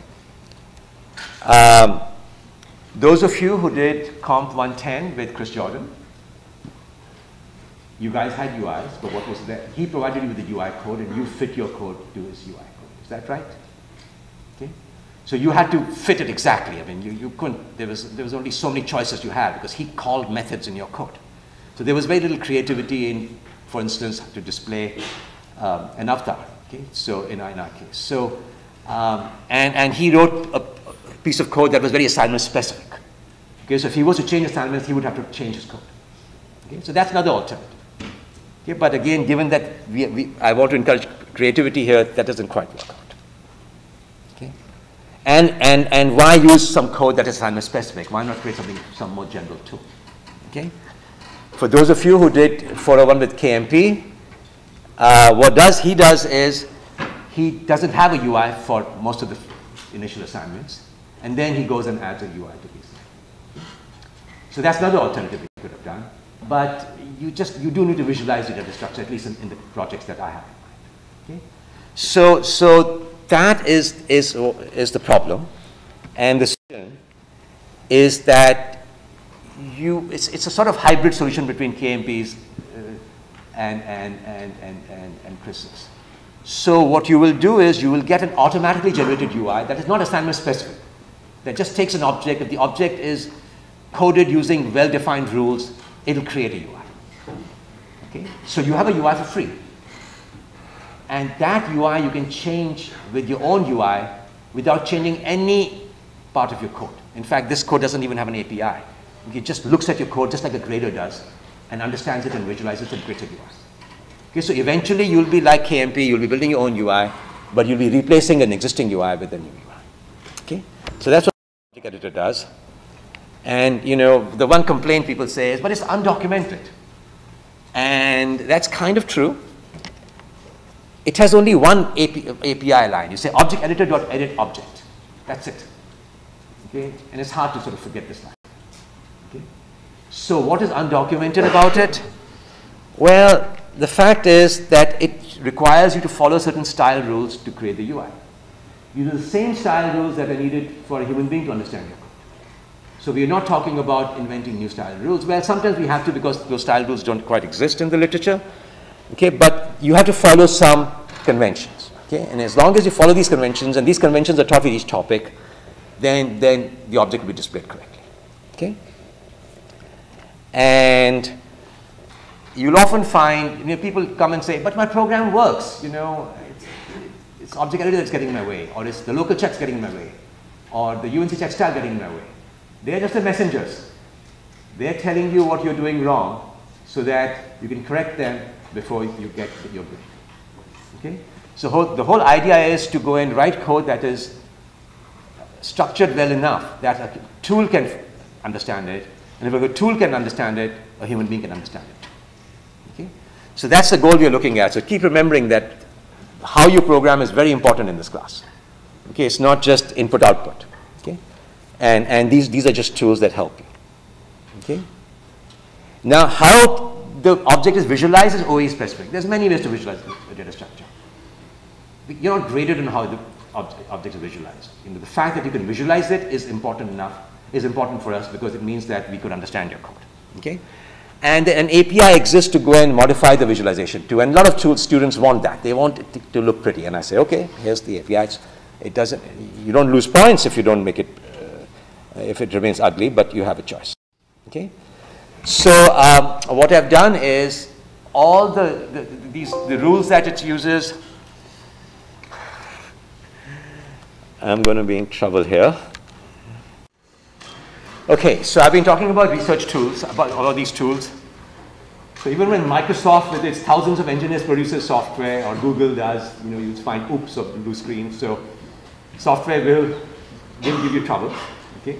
And already I have a student here who's shown me that his output program seems to work correctly, but local checks is complaining.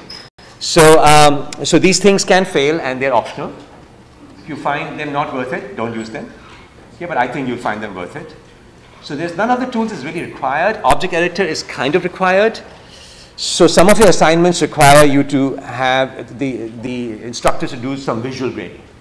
Okay, so they look at the UI and try to figure out whether you did the right thing. And they look at the object editor UI. Because if you don't have a UI, we have to look at the object editor UI. So to that extent, object editor is required. Otherwise, even object editor is not required. So don't feel that you come to this class and you're being forced to deal with things that are quote-unquote non-standard, because they're research tools, they're non-standard. So this is it's just an option. Okay?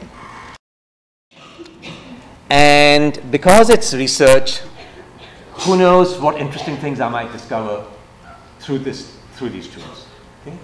So what you'll find is a consent form when you download things, and it says, please, you've had to fill the consent form.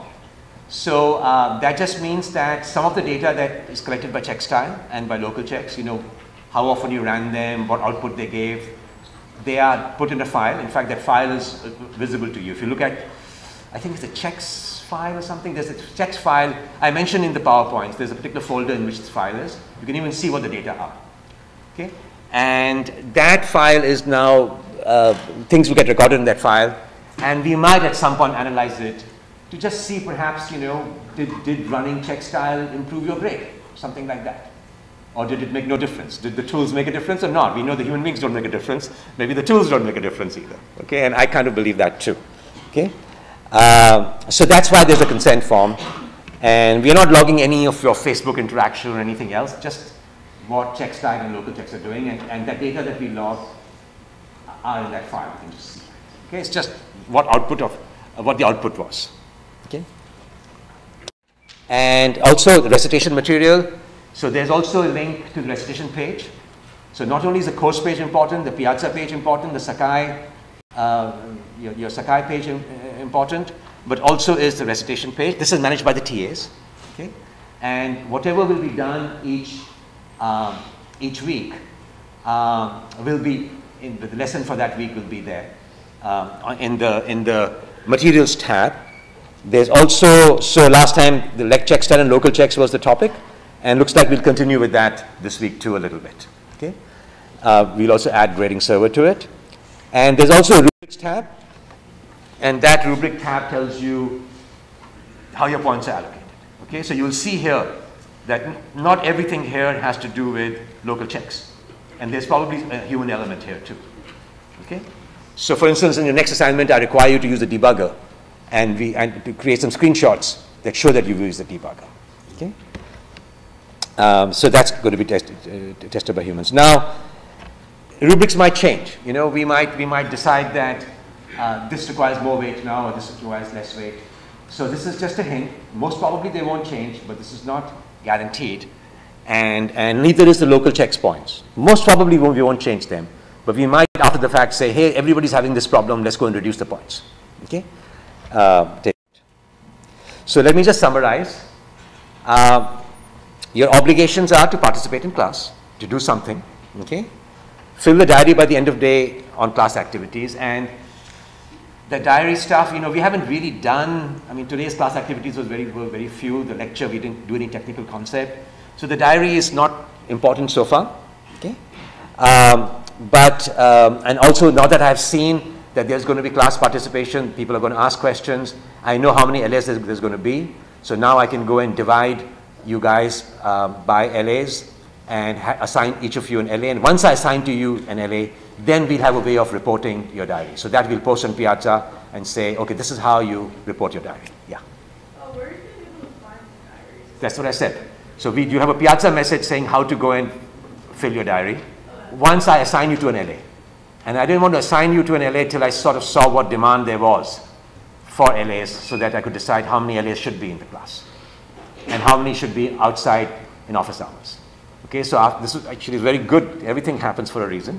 It was very good my computer went down because I could see the demand, okay? So, what I'll ask Ken to do is basically go through the list. Now that we also, I think the class size is probably stable now.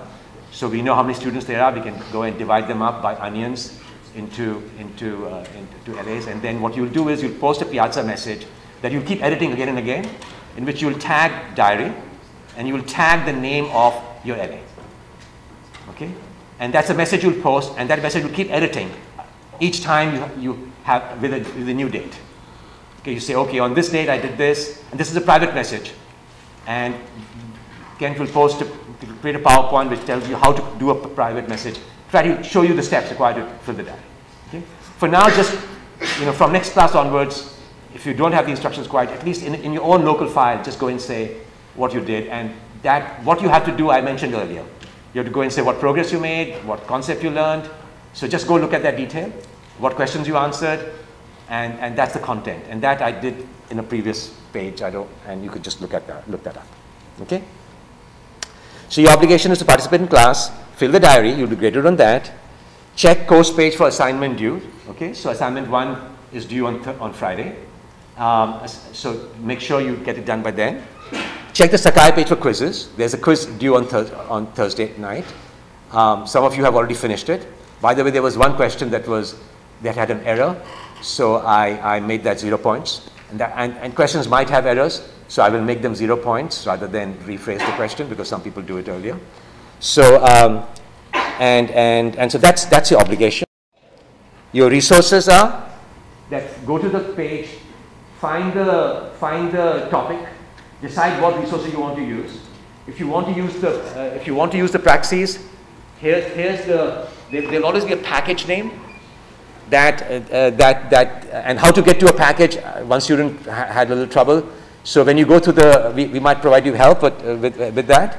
I don't have a screenshot here, but go to the package and you have the package on the web and also in Git.